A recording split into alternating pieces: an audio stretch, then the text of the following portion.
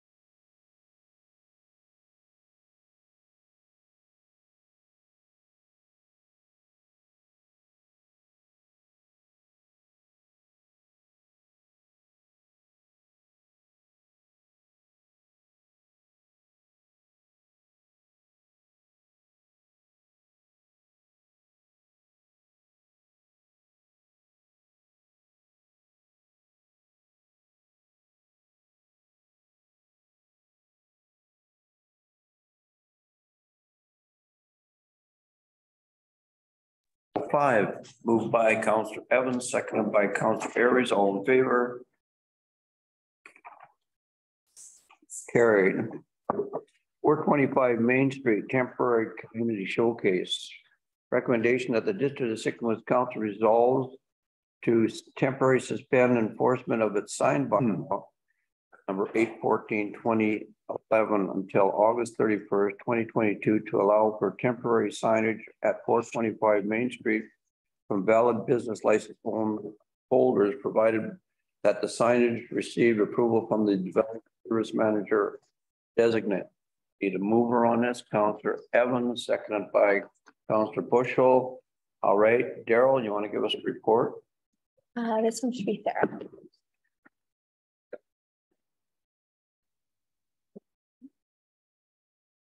It's saying that I'm going to stop others. Sarah. Yeah. You can give us a report.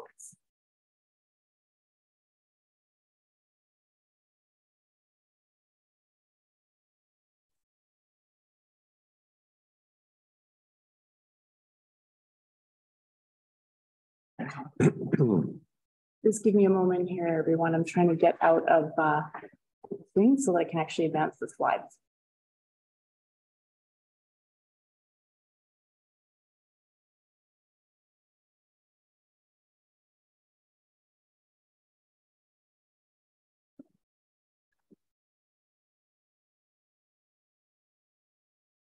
Take the chair for a minute. I can first.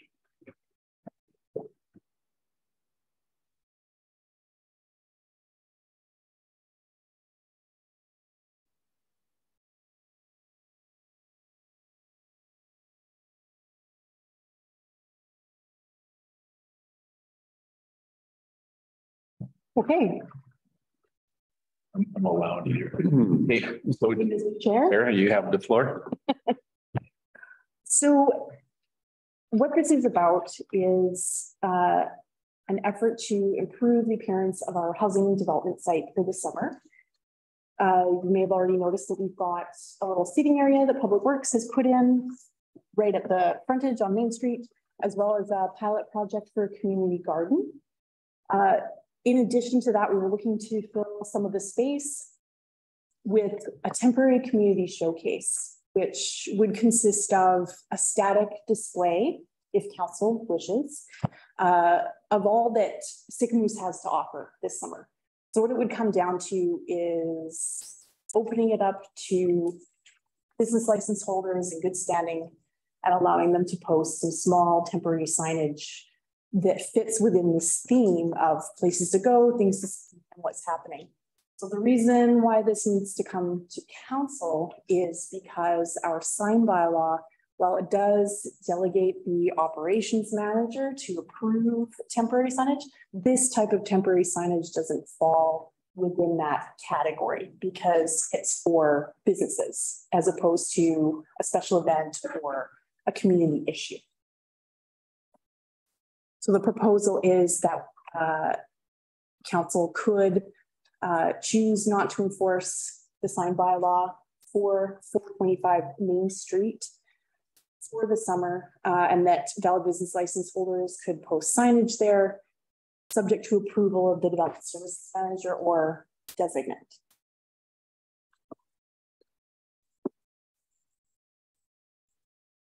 Got here up on the screen a site plan to give you an idea of where that is. So the blue bubble, it would be the showcase area.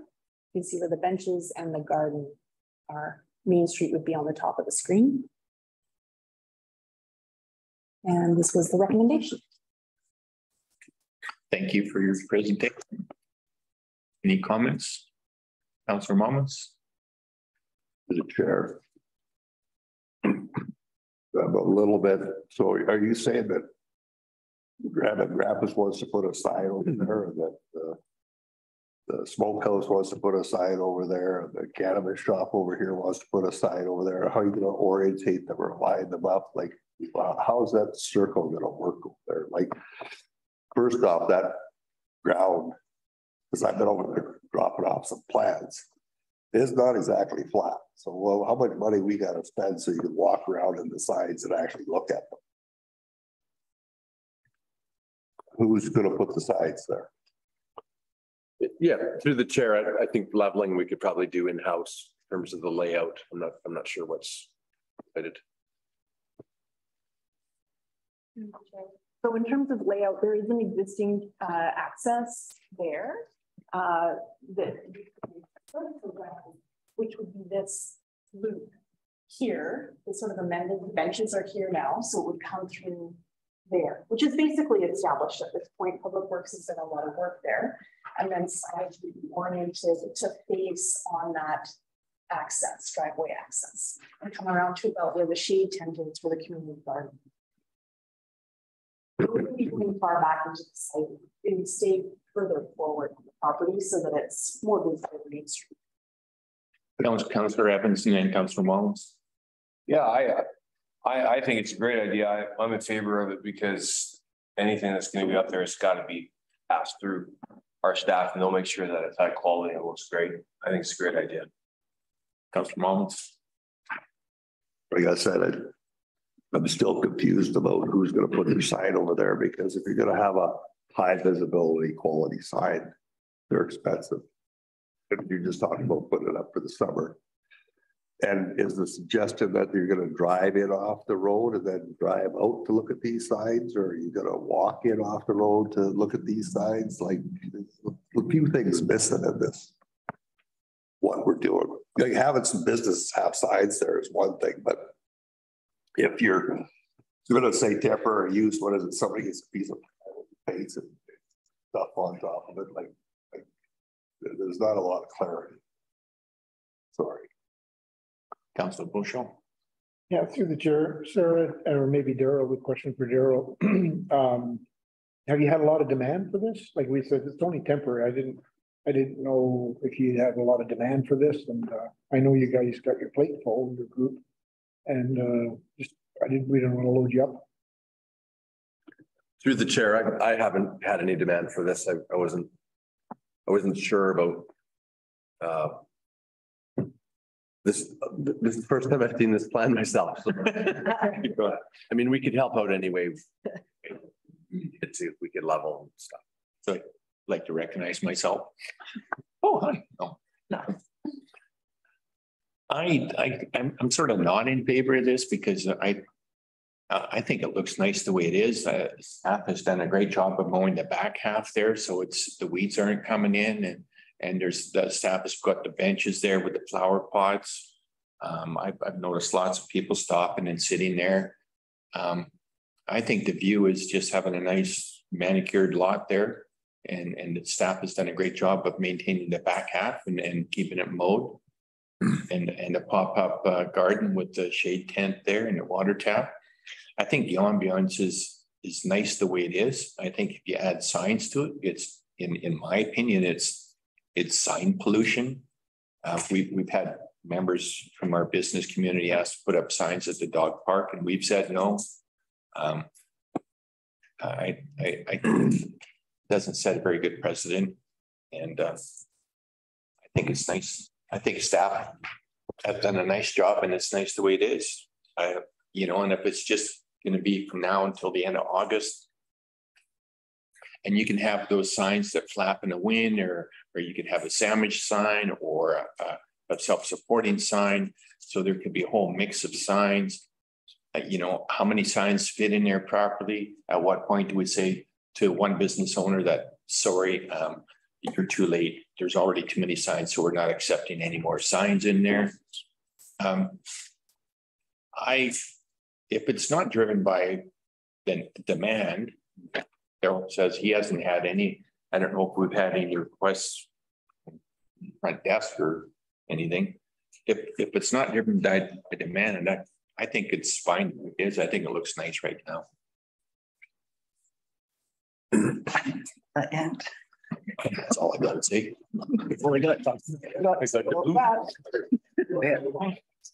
Thanks to the chair.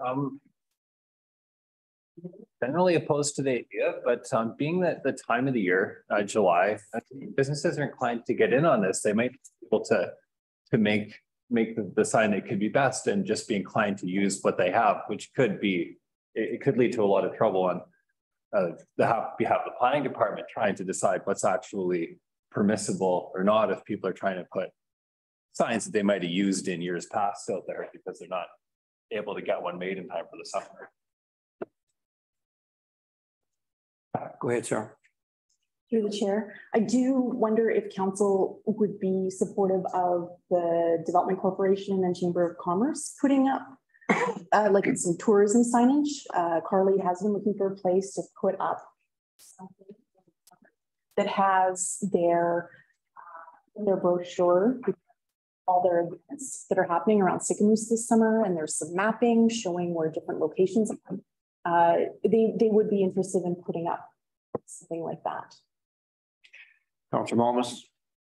Sorry, through the chair. Why didn't you just say that at the beginning?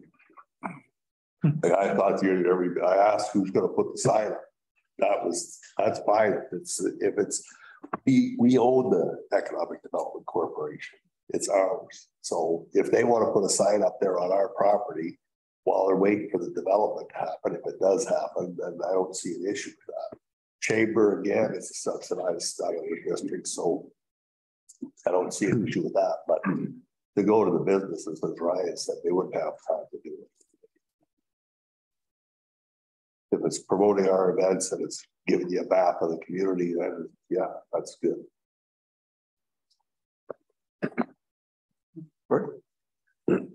Agree. I'm full support of the Development Corporation or the Chamber of Commerce for sure putting signs up there. I just find it being temporary. You know, this late in the season, it's tough for, you know, who's going to sell them, who's going to sell them. So times are expensive, and they got to look good, or they'll you know, deteriorate in the sign. The property it'll look terrible before you know it. We have control if it's the Chamber of Commerce or Development Corporation. Malcolm. Yeah, I agree. DevCorp for sure. Chamber of Commerce. It doesn't set a precedent that way. It's our property. DevCorp works for us collectively as council. So I don't see an issue with that at all. But individual businesses, yeah, it's just it would be administrative nightmare, I think.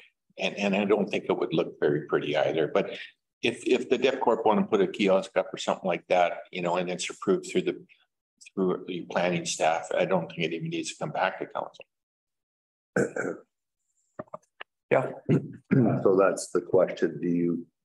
Do we need a resolution that basically say that we can have signs put up by the XM and by the chamber? Those are the only two. I don't know if we even need a recommendation for that. No. So then I would not vote in favor of that. All right, we have a resolution on the table right now, and I've got a mover and a seconder on this. So I could call the question. I think, I'm sorry, Anderson. Bringing up this resolution.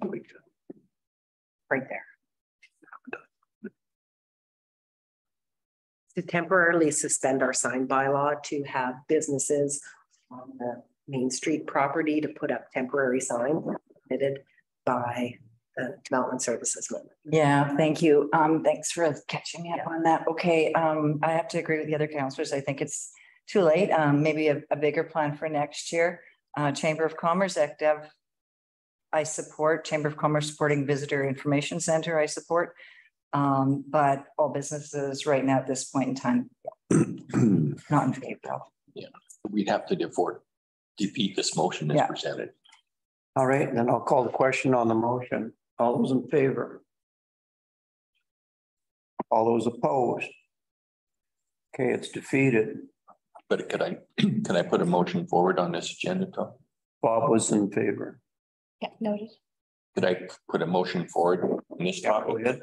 That we do allow a variance to the sign, our sign, what's the proper word? Variance to our sign bylaw number 814, 2011 until August the 31st to allow DevCorp and Chamber to place sign as approved by Planning Department. Okay. Can you read that?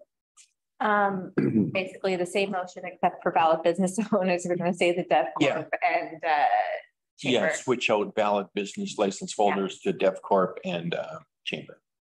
Okay, I need a seconder. Information's. Counselor Anderson, moved by Counselor McCabe. Any other comments or questions on this? Counselor Anderson? Supporting Visitor Information Center, because that's going to cover all the businesses anyway. Sure. All right. I call a question. All those in favor? Carried. All right. Temporary use permit is a late item. Recommendation that council direct staff to prepare amendment to the official community plan to designate the town center as a temporary use permit area for council's consideration at the July 27th, 2022 regular council meeting of council. I need a mover on this. Counselor McKee or Counselor Malmus, seconded by Sure. Counselor Anderson. Any comments or questions on this? Would you like to report from Sarah? Could we just get an Sarah? update, just Oh,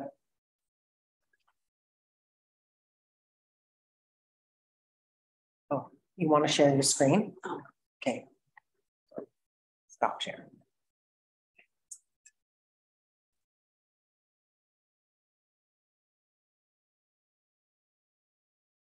Okay, so currently our official community plan designates several areas where council can consider the issuance of temporary use permits, which allows for uses to be trialed or uses that currently allowed through zoning amendment.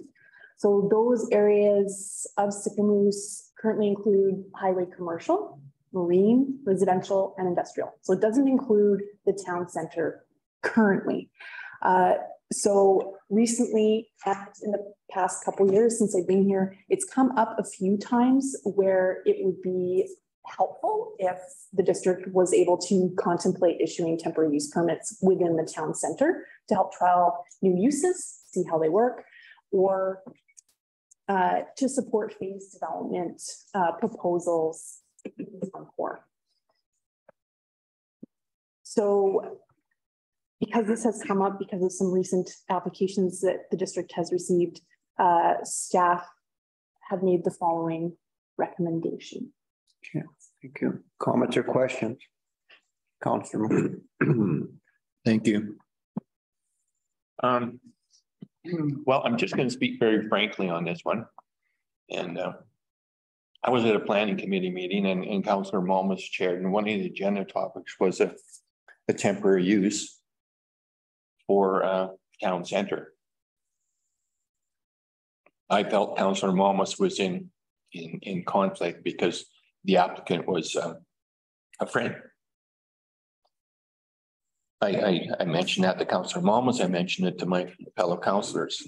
I think everyone except, I don't think I mentioned Councillor Ryan. And I mentioned it to Mayor. So we have an owner that owns most of the town center applying for a temporary use permit through the planning committee. The planning committee, the chair didn't excuse himself because he felt he wasn't in conflict, and went to the extent of saying, well, why don't you include the old maintenance yard too in your application, and let's make it all temporary use, and that the chair supported it 100%, and that it was quote unquote fantastic. But yet staff said, well, that's all we have in front of us is a plan of all the property that the owner owns, highlighted in yellow. No detail about, and the temporary use permit was for RVs and parking. And it was referred back to staff that talked to the owner about, you need way more detail in here than that to get a temporary use permit. The planning committee didn't mention that, it doesn't match OCP, and short of the commercial use, which the owner has one section of land designated highway commercial. It's already designated for that use. The planning committee didn't mention that the rest of it is doesn't comply with the OCP, and you can't even get a temporary use permit because it's in the town center and that's not covered by any current bylaws. So I feel that this is a backdoor approach to getting the town center approved for temporary use permits. So the landowner can then come back and say, yes, I'd like a temporary use permit for parking and RVs, like he has already asked the planning committee. So I think there's kind of an old boys network thing going on here, in my opinion. And I think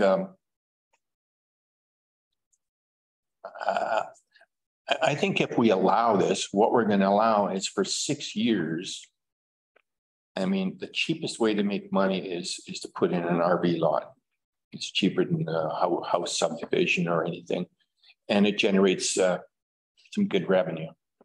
So if we allow a temporary use in town center by passing this, we're saying yes to 6 years of RV lots on town center instead of landowners developing it like we're asking for in our OCP and the current bylaws for density and commercial. Because if the landowner generates revenue being an RV lot, there's no real incentive to develop it to its original intent for density and commercial use. So I think it's counterproductive to say yes to allowing temporary use permits in town center because it doesn't incentivize landowners to develop the property properly, and it does allow them to come in the back door and use it for unintended use for up to 6 years. So just to comment on your comments, I think that maybe this is a sidetrack, and how this surfaced was because of the new owners of the Paradise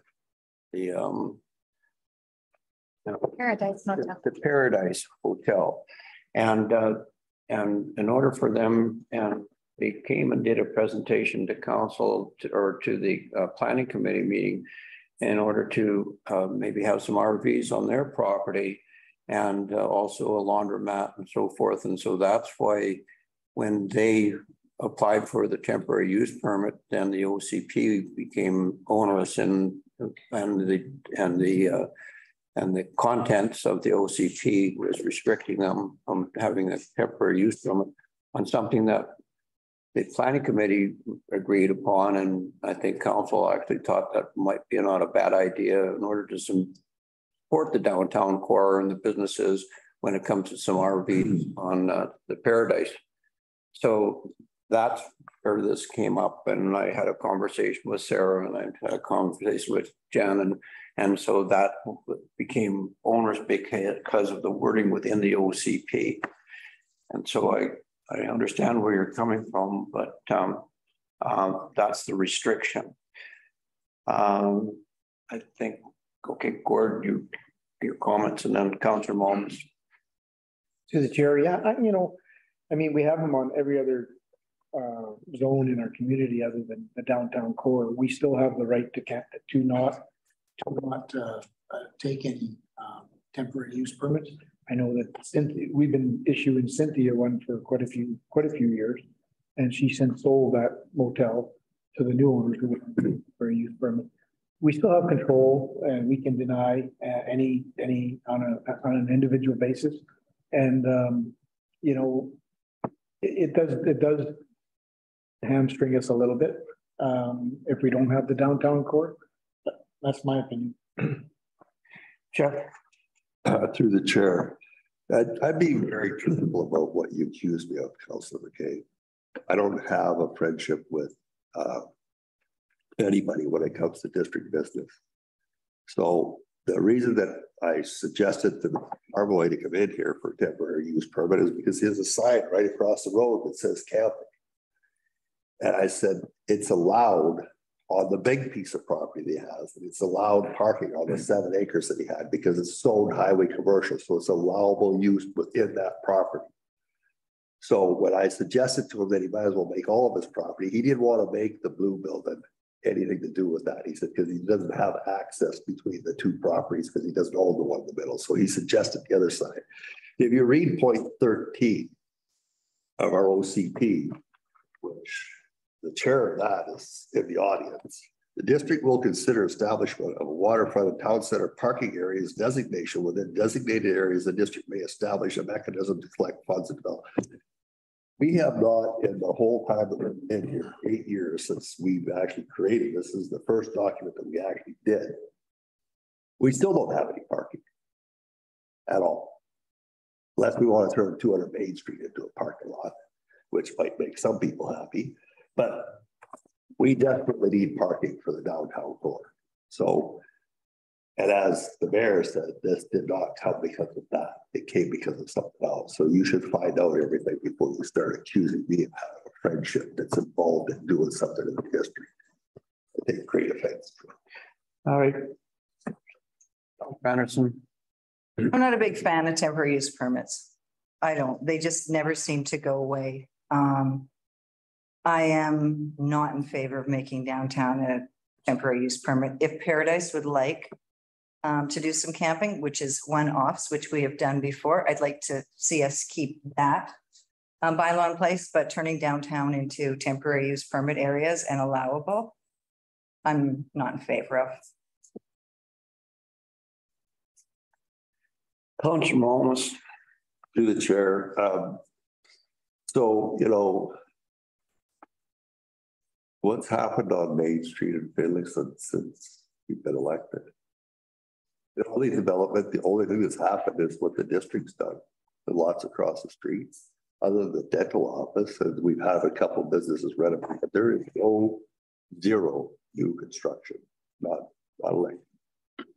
So people that are paying the property tax in here, I think, should be entitled to have a source of some sort of revenue to cover off the tax bill, because that land over there is worth a fortune. I think that the Paradise Hotel is in the $21,000 or $22,000 a year in property tax. So, you know, if you could find an alternative way to actually make money on your property, we've used properties in town when we used to have our events downtown that block off Main Street. So there's been landowners that have allowed us to use the guy who has the property between smokehouses and Mike Oldie's place. We put bleachers up on there. We did this. So, you know, I think it's a way to give something back to those people and say, you don't know who's going to show up and do what. They still have to, if I'm reading this right, if we allow it as temporary use, it's not just a given that they get a temporary use permit. They still have to go through the process. It just makes it a little simpler. That's all it does. They still have to come in here, go through the process. In the presentation, the temporary use permit was temporary use, and their presentation was their pretty much short-term vision, some maybe long-term vision. They wanted to find an opportunity to get some revenue off of their property at this particular stage, with the intentions of they would like to build a hotel complex on that in 3 to 4 years, but for the interim, they would like to see some revenue sources. And I think, and the temporary use permit was brought forward, but then the OCP became a problem when I talked to Sarah about this. So that's the idea of a temporary use permit, and so they can get some alternative revenue maybe for the next 2 or 3 years off of that particular property. I don't see a problem with it, because I think, you know, I also see where a few RVs on Main Street probably would be able to assist maybe some of the downtown businesses, and a little bit more traffic on Main Street certainly wouldn't hurt. And Councilor McCabe. Yeah, thank you. Yeah, I think it would just de-incentivize landowners to develop, because if they have a revenue stream that's the cheapest source, an RV that's self-contained, not even any sewer water, just a self-contained RV lot, maybe with some power, why would they? They're making money, and then our town is not developing. So if we keep it without a temporary use permit in the downtown core, then anybody who's buying land or own lands there knows that they're not going to get a temporary use permit. So they should focus on development. to recover money from their taxes, that they can't just sit on it without doing anything, because we want to see our town grow. We want to see the town core grow. And it's not going to grow if you allow folks a 6-year temporary use permit. Yes, they need to recover money from their property. That encourages them to come up with a business plan that's viable to do a development that matches the OCP. I mean, if we allow this, we might as well forget about our OCP. I mean, a temporary use permit is from what some of the uses I've seen and are just a back house door to bypass all our bylaws and zoning and just create some cheap revenue without a lot of outlay of cash. And it just doesn't encourage landowners to develop like we want to see some density commercial development in our downtown center. If we allow temporary use permits, we're not going to see development. Why would you? I wouldn't. Bushel. Excuse me, through the chair. Yeah, I'm Malcolm. I hear you, but you gotta look at it from the developer side. You know, the cost of owning a piece of property, commercial piece of property, is very, very expensive, and you do have to make it pay. You have to make it pay. The buck stops here. We can turn down any temporary use permit we want. Council can do that. And for this gentleman to come into our community, spend over $1 million or $1.5 million for his hotel there, and he wants to, you know, phase in a development, whether it be a hotel with a water slide like he's talking, it takes huge time, and you can't do it overnight. And he's just looking for a little way to pay the taxes and other expenses along the way. We can say no. If we don't want a hotel there with a water park, we could say no right off the hop, and he would probably put this place up for sale and move on. But and Jeff, I even take offense to your comment that nothing's changed on Main Street. Every building on Main Street has upgraded since we became council. Upgrade. Everyone has upgraded and did some sort of upgrade.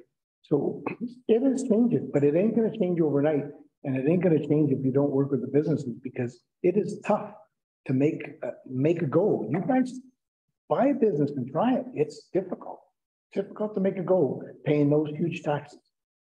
Yeah, that's why I support this temporary use permit, because I think that it's a catalyst to development in the future. So I would like to see them have some sort of revenue off of their property. Temporary. It's a temporary use permit. I mean, that's the whole idea of temporary use permit, but the OCP doesn't allow it. So I don't know. The OCP is also a living document.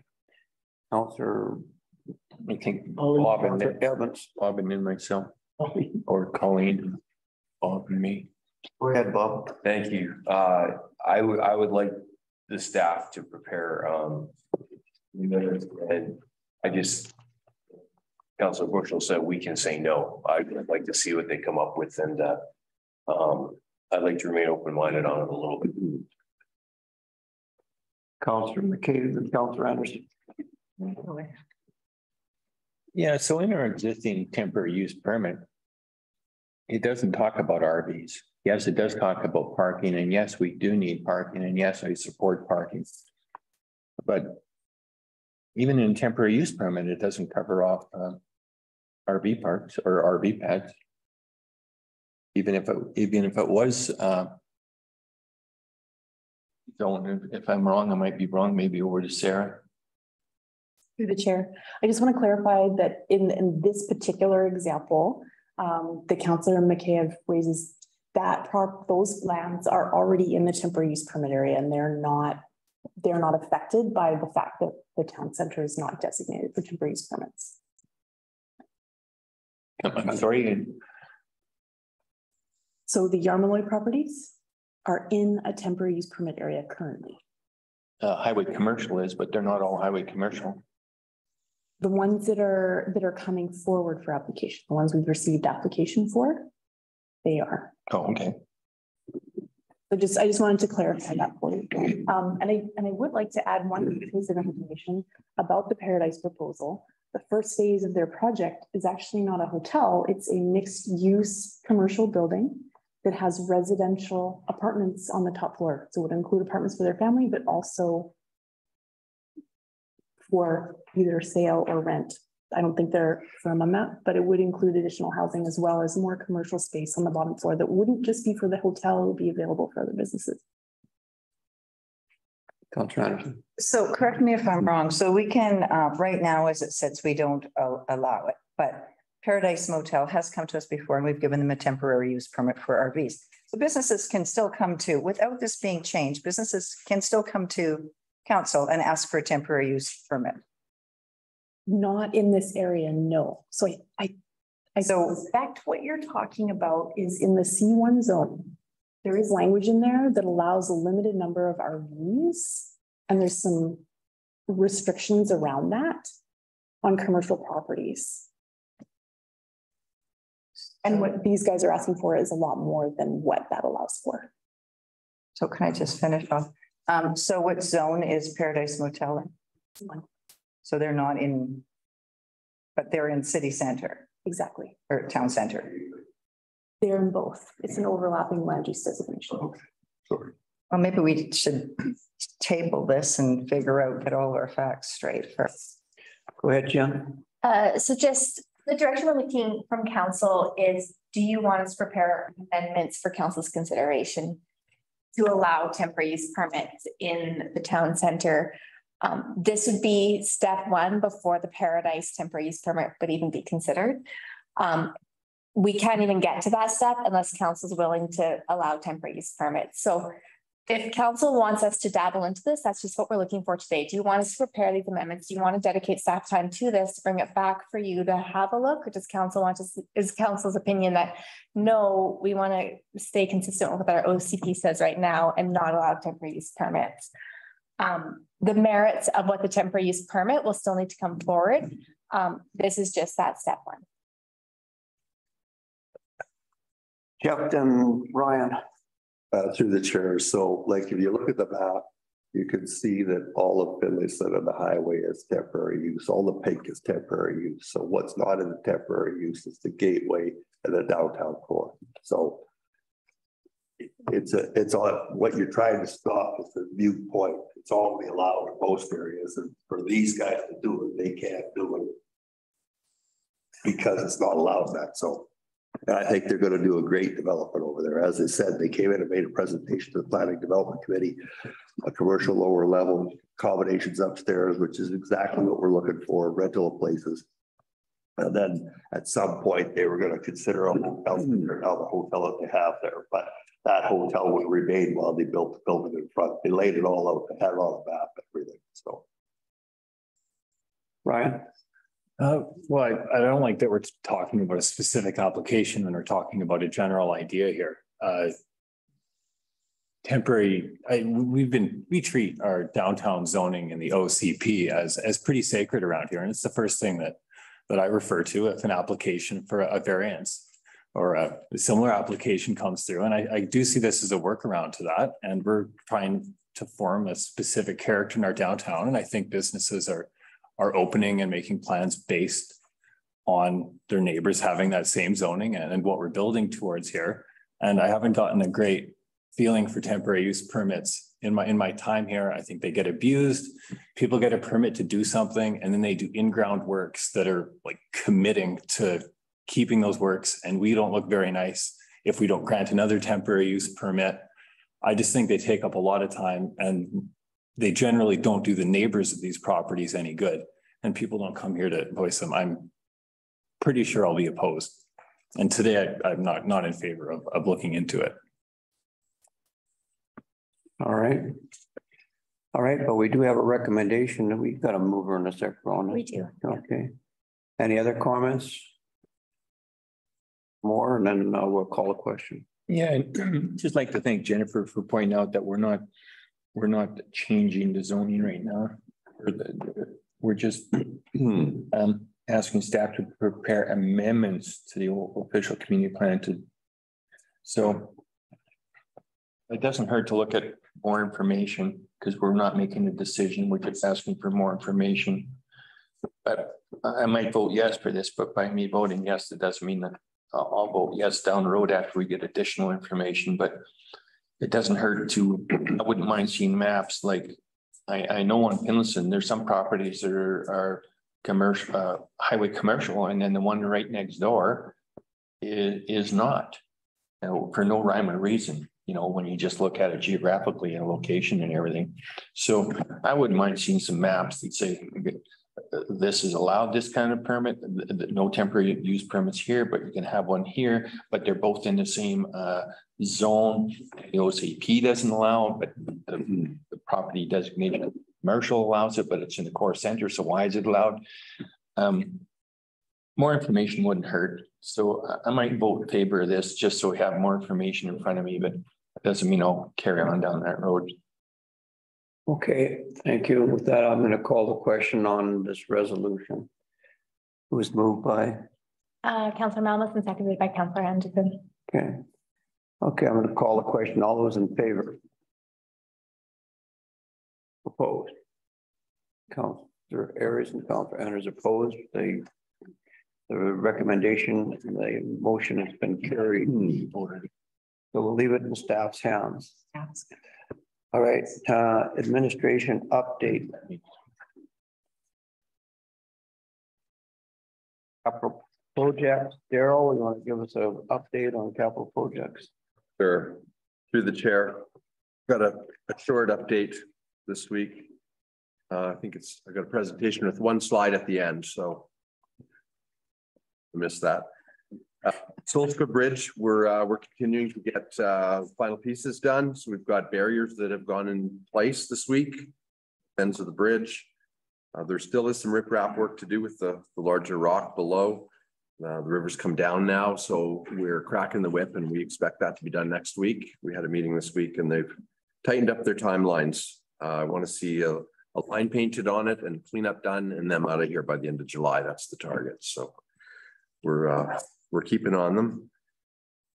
The pump track that we've been considering has been included in the park study. So as Steffi and I think Sarah have made their way and Scott sometimes through the community to get some feedback and some surveys done, we've been capturing feedback on the pump track, and we'll have some numbers and some results fairly soon. I think she captured another 100 people today. So we're compiling some good stuff.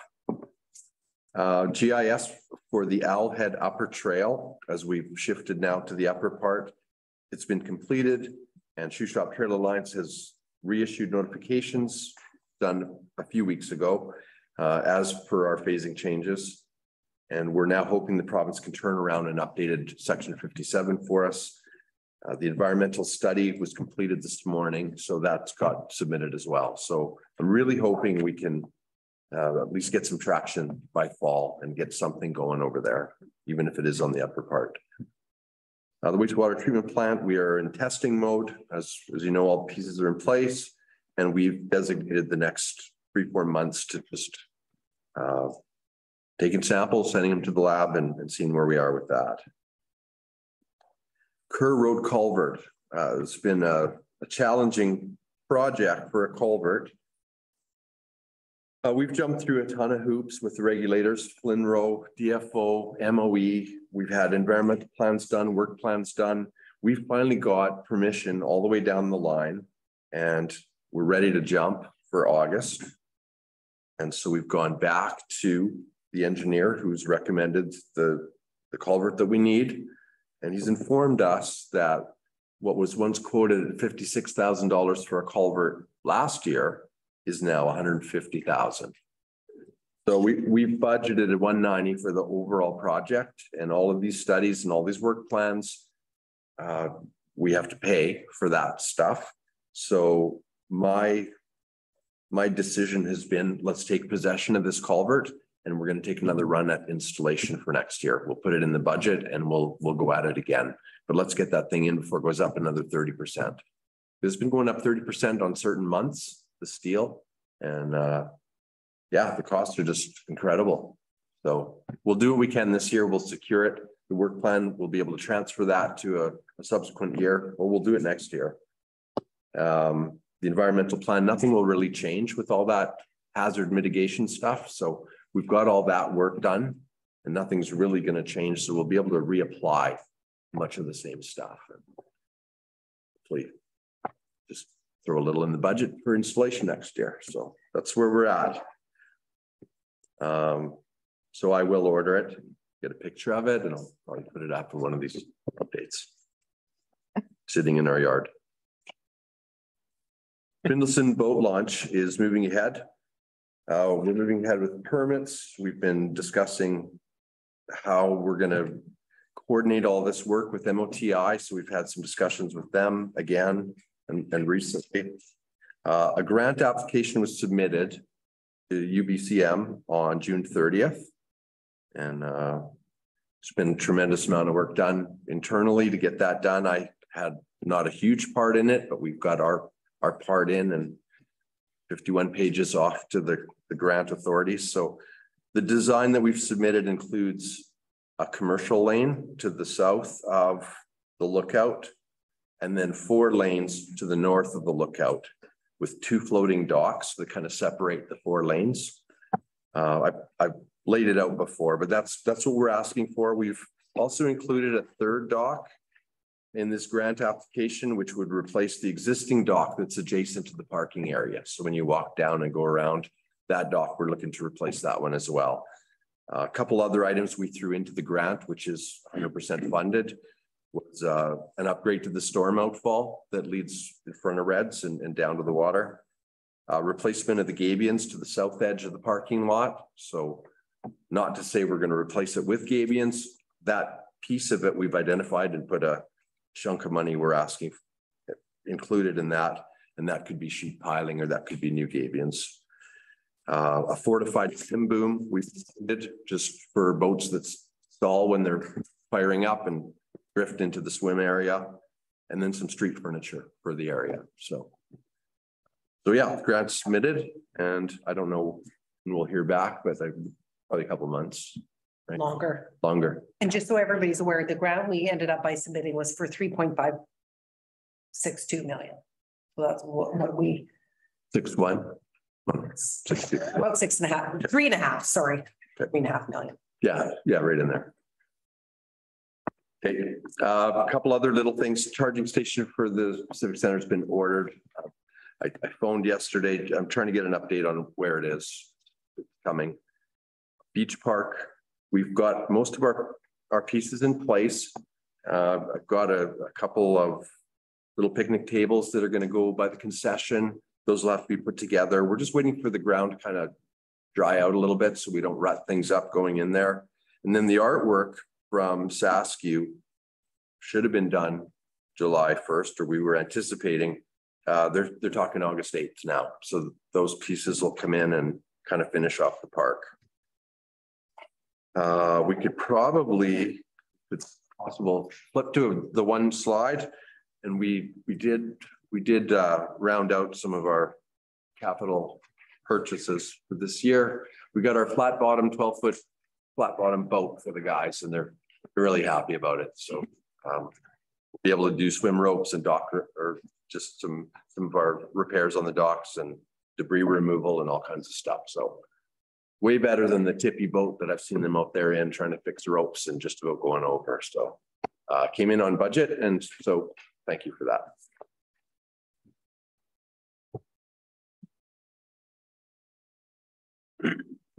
Questions? Councilor Momus? Yeah, through the chair. Good job, Daryl. But again, I get nervous when we start talking about projects that are going to be a year in the future, the amount of money we got for grant funding. Like, I don't know how we can convince, so what if you'd applied for $4.6 million and you only use 3.6? You don't get the 4.6, you get the 3.6. But it seems that we always get the 3.6 and then the job's worth 5.6. So somewhere along the way here, we got to do a catch up. Your culvert is a perfect example. 50,000, 150,000, and we just keep budgeting so far under that we got to keep amending our budget, or some things have to go by the wayside. So I don't know how I said this a long time ago, somehow we gotta get these class C bids up the bridge, 4.6, it's 6 million. I'm just going like, and when you get a grant for that, there's only one person left over that pays the difference. So it's the same as everything we do, the wellness center, the rest of it, like you get a grant to do it and that's the budget. But by the time we get to it, we get done with arguing with the community about things, the price of it goes up. So you gotta find a way to fix that. The grant applications. Darrell, go ahead. Through the chair, and point taken. I mean, it's amazing how things can change quickly with pricing. We did give this a healthy 30% extra. Contingency is 30, solid 30. So I think, well, good. Maybe it'll. And you know, so this particular grant funding stream is $100 million shared by all of BC. So there's a fine little line between asking for the max and because they have to distribute it all across BC. So it's not a ton of applications that they approve. So it's a little bit of a dance, but I hear you loud and clear. And we did put a 30% contingency on there. Well, that's good. Glad to hear that. Good job. Bob, go ahead. You know, just case in point, I have a friend building a house, and when he started the project, the trusses were literally 3 times cheaper than they are now. And he was shocked. He thought it was a mistake and asked a couple different people. No, trusses gone from $13,000 to $40,000. That's just, everything's just gone nuts.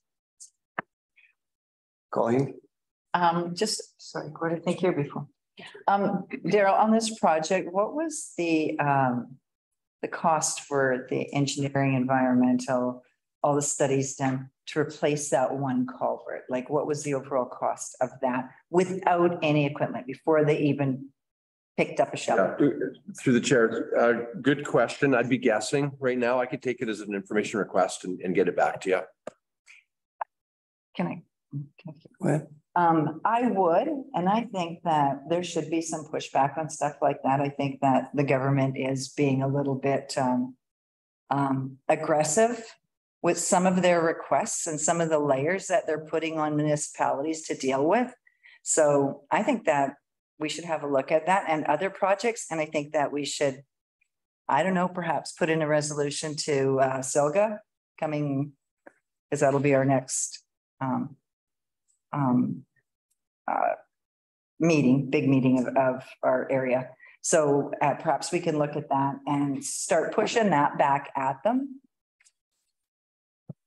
Just a suggestion. Go ahead. Yeah, yeah, you do that and you get a little tick from that government agency, puts you in the bottom of the list for anything.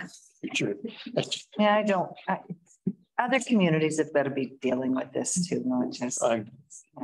Yeah, I hear you. So, Councillor Anderson, are you putting together a resolution, a motion on at this stage? Yeah, no, not right now. Staff will we'll look at it. Councillor Bushel. Yeah, through the chair, Darrell. Yeah, good job with your team and everything. Thank you. Quick question on the parking signs by Sycamore's household. Are we gonna put in our own in there? I can't remember where we left off with that. Because I got a pretty nasty parking ticket there the other day, personal one. No parking, but I can't speak the third word. I think somebody just put it on my windshield, and I was in district property. In the district property, and I just wondered if because I'd hate for a tourist to get that one there. Tourists keep getting those. Through the chair, was that a warning from our bylaw, or that's just? Oh, just somebody put it on my windshield. So I just, we should be, if we're allowed to park there, we should have signs there that this is Sycamore's, right away, and we're allowed to park there. And maybe I can do a tour with you, and I could show you. Yeah, I'd appreciate that. Sure. All right. Any other comments, questions for Darrell? Right, we'll move on then. Thanks, Darrell. Okay. Bylaw enforcement, Jen, do you want to give us an update on this? I will play the role of John tonight, and I'm really glad that John didn't issue that nasty note. He's been super busy, just out there enforcing parking as a primary. I think over 2 days, he said he had like 48 tickets issued over one weekend. So he's just out there following council's direction, especially on parking. And I'm also very pleased to say that we have hired a community ambassador who will be out there to support John so we can increase our bylaw enforcement service delivery. I thought it was going to be a unicorn to find, but we found her, and so she'll be starting on Monday. Her name is Sierra. We'll get her donned in Sickamous swag and send her out there with bylaws in hand, and looking forward to that additional support.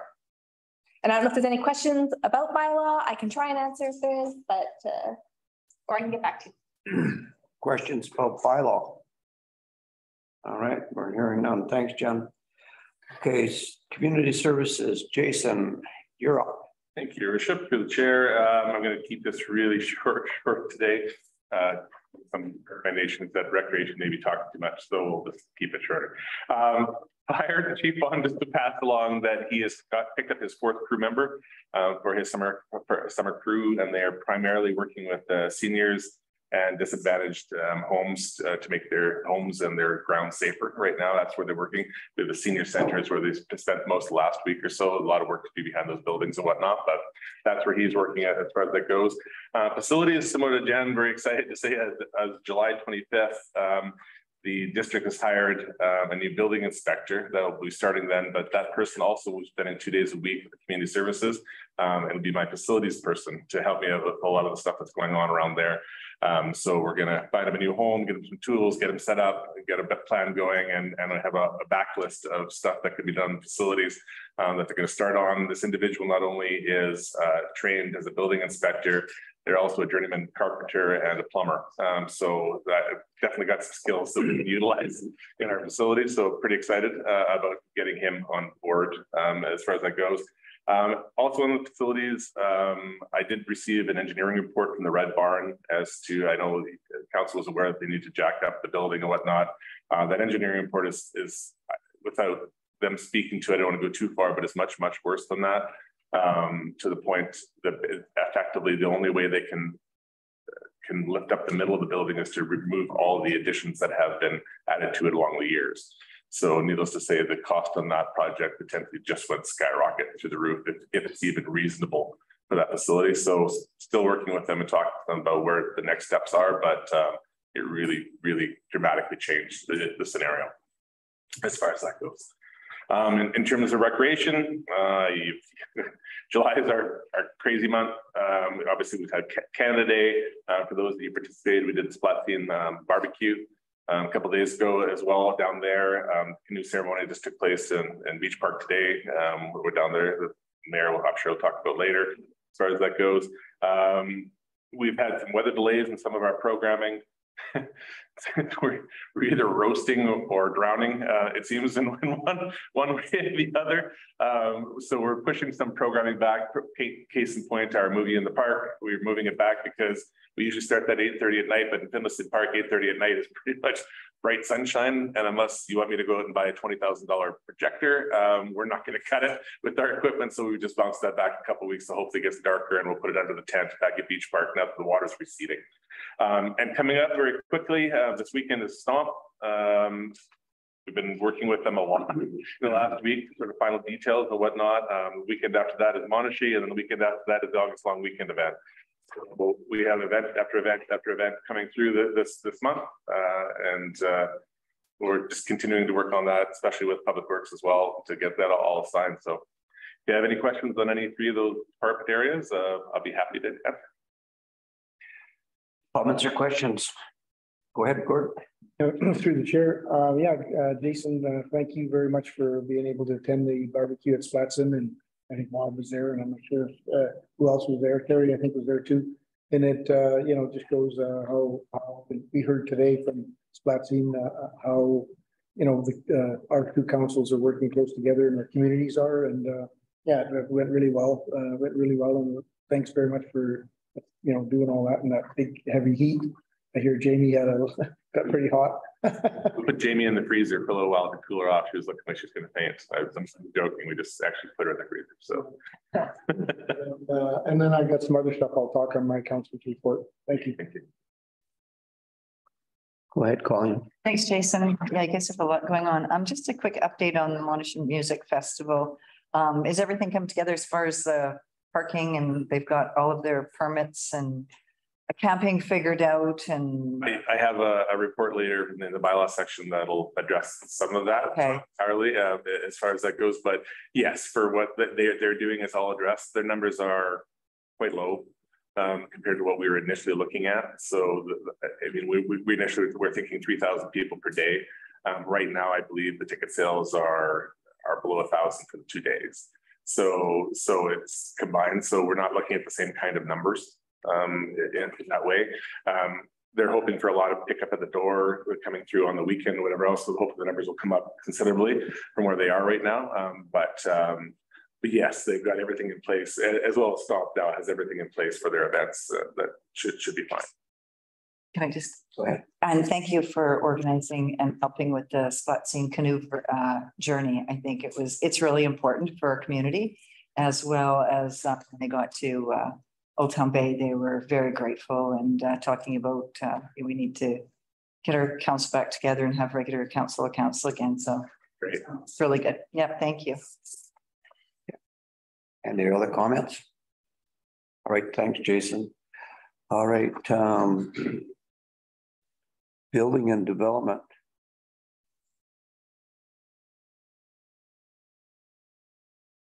Who we got is going to be involved.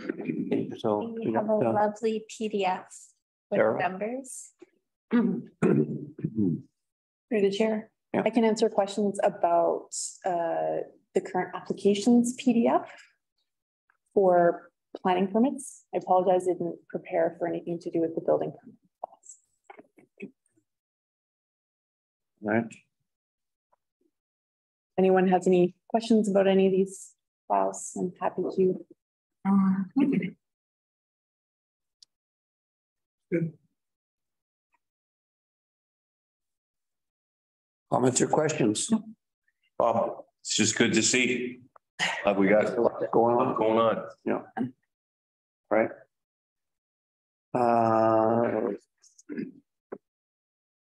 Administration. Kelly.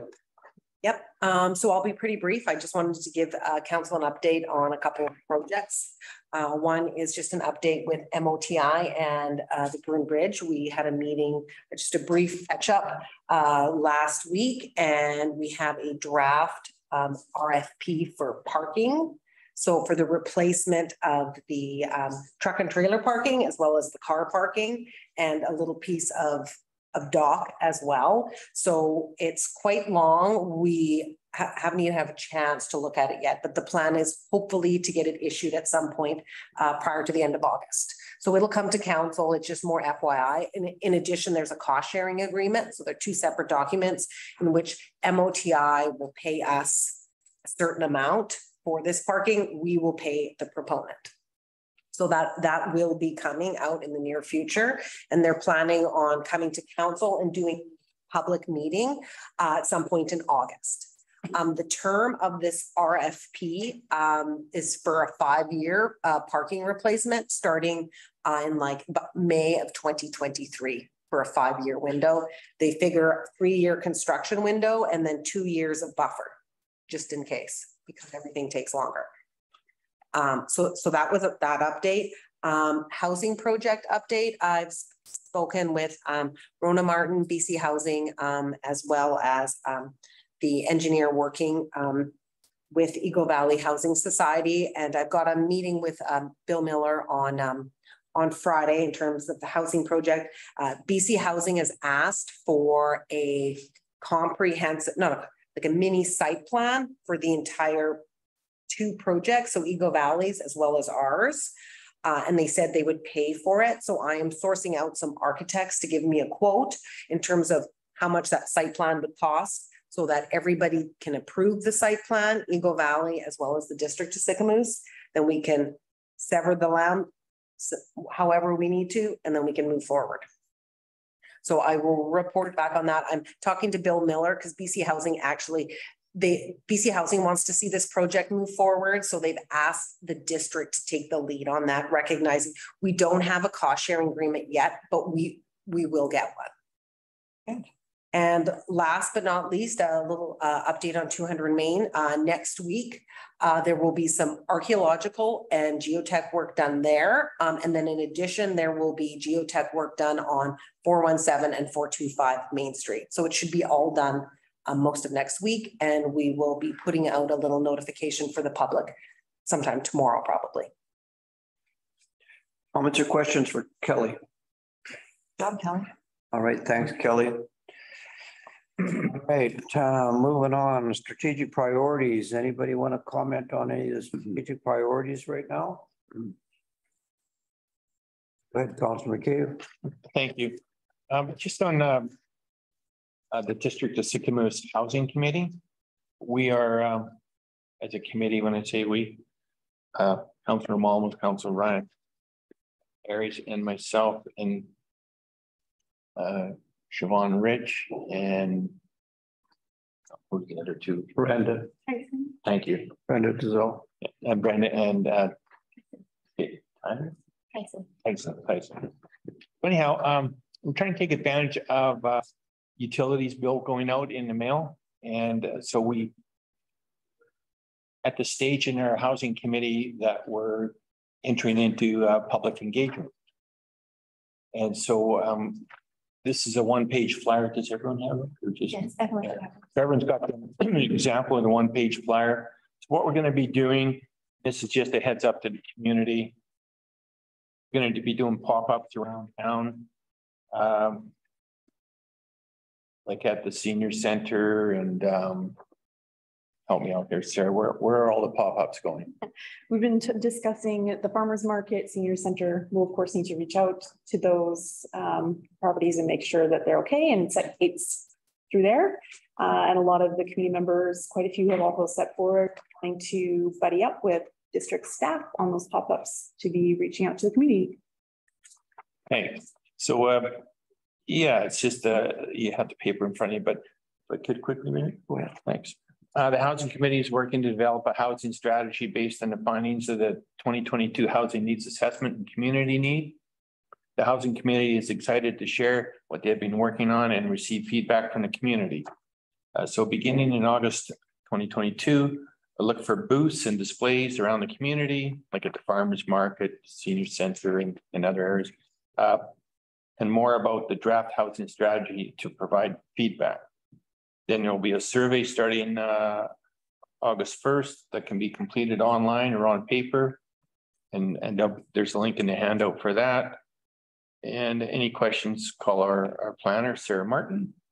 So in the housing needs assessment, the gaps that were identified for Sycamoose is basically across the spectrum: affordable housing, rental housing, special needs housing, seniors housing, and the priority groups that we're focusing on are seniors and young adults with being singles and couples, and low-income households, families, and seasonal workers. Just a quick update just to share with council and the community. Hey, Councilor McCabe, any questions? All right. Any more concerns regarding the priorities? Okay, I'm hearing none, so we're going to move on. Okay, we're under council's report. Councilor Bushel, you can start off. Wasn't ready. No, through the chair. Yeah, I just wanted to say Canada Day events went really well. It was nice to see the events starting to happen again after 2 years off. The hockey tournament was great. Attended a little bit of that, and then I was over to the music in the park, or not music in the park, but over at the Innocent Place and the car show. Everything went really well over there. Yeah, I attended. I was online today for the Caribou Recovery meeting today, and they're really looking like they're going to put the clamps down on our area here, because there's only a couple in the herd left. They might transport them, but and take them somewhere else. But it's looking good. But we do have Natalie. She's on it really. She's been writing letters and talking to all the biologists and the caribou people, and along with Revelstoke Club and our rec officer as well, because we want to keep Queast open. So yeah, that was interesting meeting. Also, I was able to spend some time with Jason and Jamie again at the Eagle's Nest, went through the Eagle's Nest and had a good look at, after a year's good, use of the facility and there's a few problems there we're going to work on and a few things that we're going to recommend. After we put a list together, we'll get it off to Daryl and take a look at it.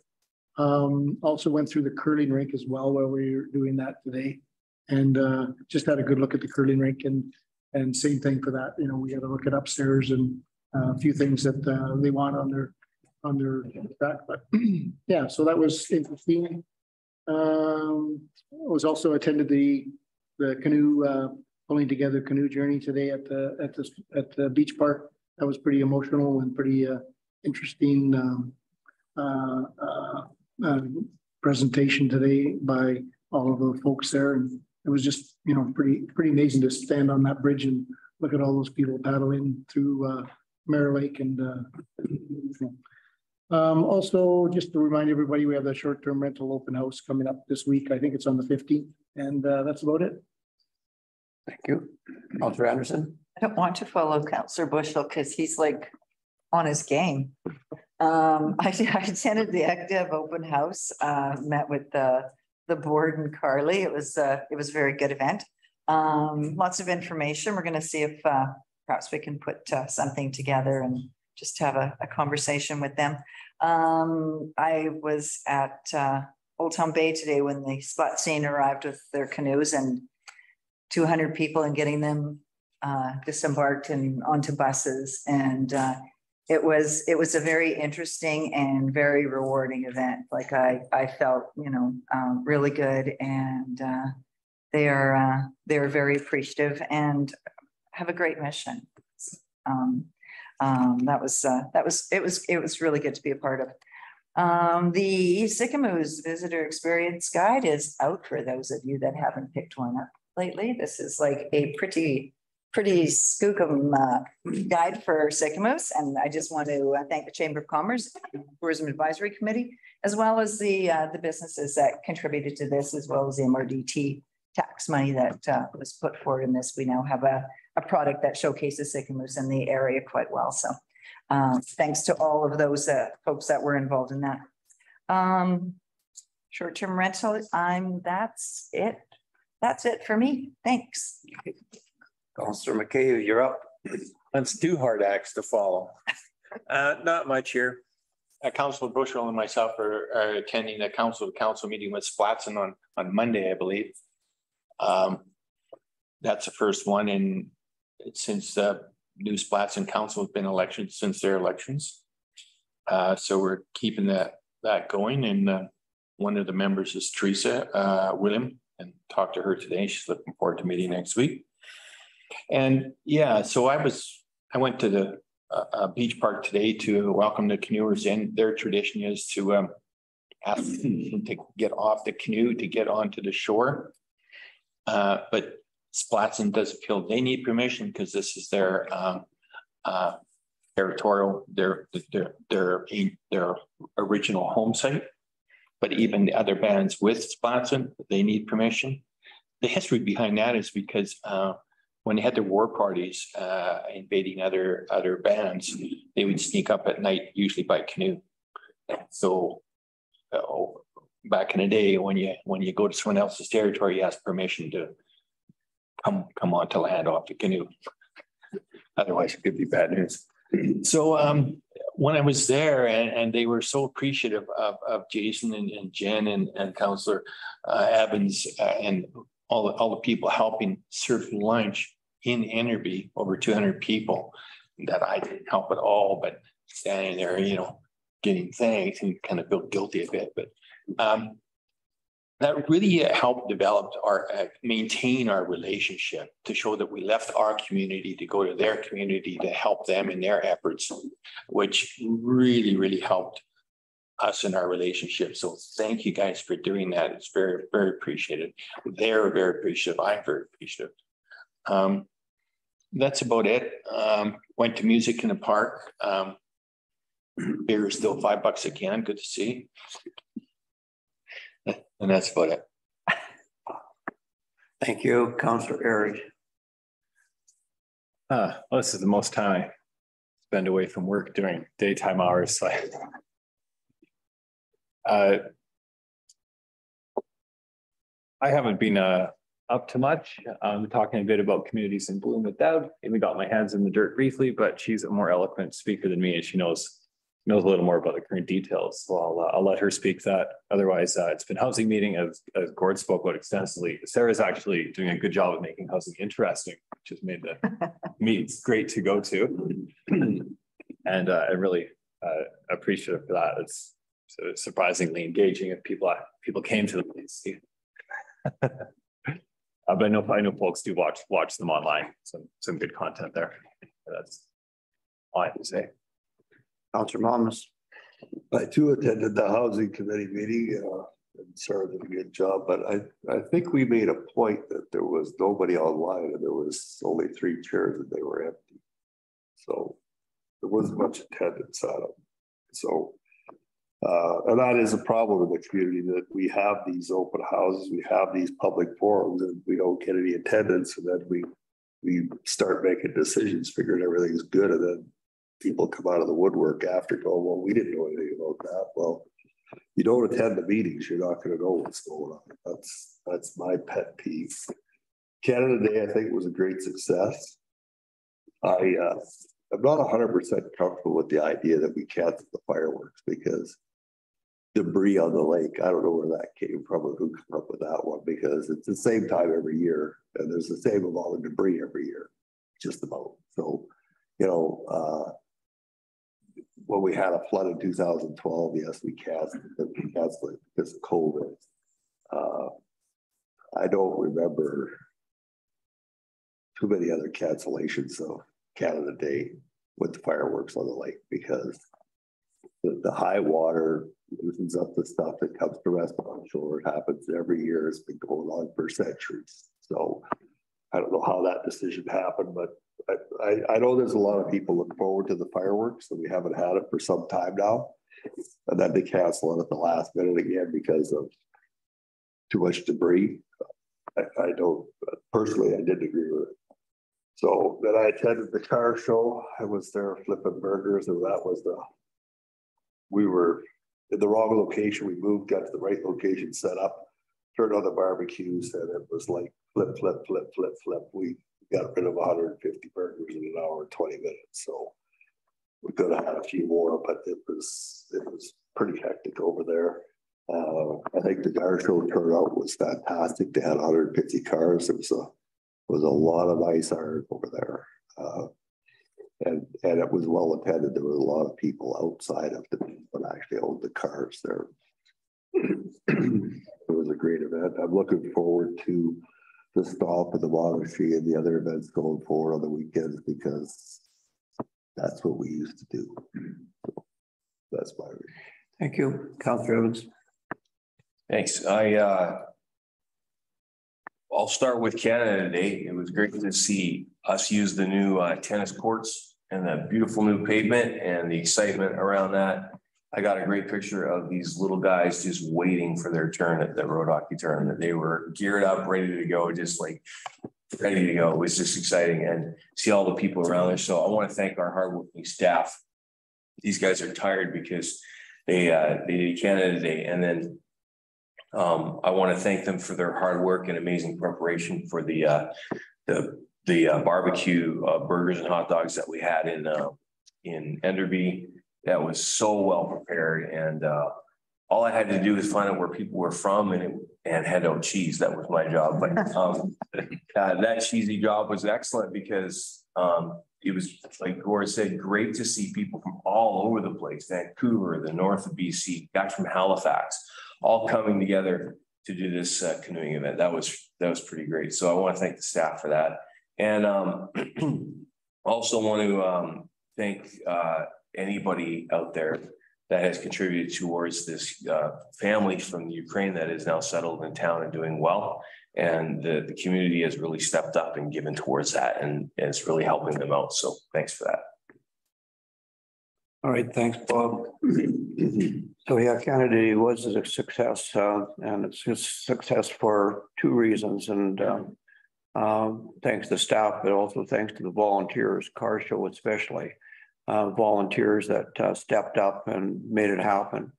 They had, I think, 50 cars that were registered, and they ended up with just under 150 cars. So that was right. It was nice to see that. The pulling together canoe trip. We did put on a barbecue in Enderby, and it was successful. We cooked, I think, Jason, around 225 burgers and around 80 hot dogs, and they all went. So thanks to staff and volunteers for that as well. Economic Trust of the Southern Interior, there's $3 million with the grant money that they put out every single year. It's a program that's been put together by the province. It covers from Elkford to Hope and all the communities in between, Cranbrook and Creston and Mona and Estoyas, Oliver, Sycamoose, and so forth. Anyway, I have the opportunity to be elected to be the next chair board of that particular organization. So I'm stepping up and I took the honor. One of the main functions of that particular organization is to support economic development and small businesses. And I think it's a very, very good program. Emergency planning and the issues out at 2 Mile and with the snow, with the rain and the snowpack and so forth, and now the lake's going down and the people out there are getting a little bit more relaxed, thank goodness, and the creek is actually running quite clear. So anyway, I think we're dodging the bullet there. So that's pretty much my report, and we'll move on. Fixed, or there's no way we're doing a fixed contract. So is there anybody on that would like to speak? That's on. I think that was an accident. Should we can we have this motion to rise out of committee whole and adopt the recommendations? Oh yeah, we can do that. Recommendation that the committee of the whole now rise and report, and that the recommendation from July 13, 2022 committee of the whole be adopted. I need a mover. Councillor Aries, Councillor Evans, all in favor? Carried. Thank you. Okay, anybody online that would like to? If there's anybody online that would like to address council, please raise your hand.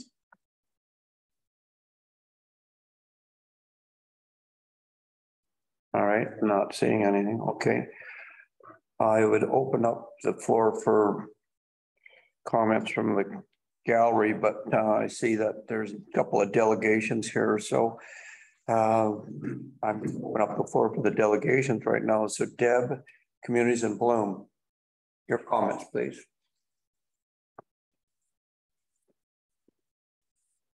This actually worked. You know what, I don't need, you know that. My main reason for being here tonight is to talk about the judges are coming in Monday through Wednesday of next week. So I've been talking to some of you individually. I sent some emails out and such, but basically they're going to be arriving on the Monday. I've done the best I could to try and limit how much I'm drawing on staff and council, because I know you guys are all crazy busy just like I am. But basically, I just wanted to give you the rough itinerary. And so the judges are coming in on Monday. The first thing we're going to do is Jeff is going to take the judges and I up to the lookout.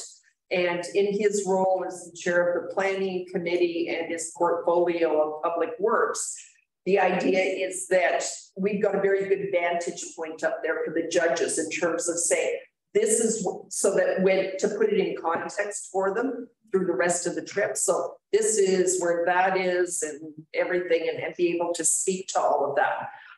Once we come back, we'll be heading to the Legion for a barbecue.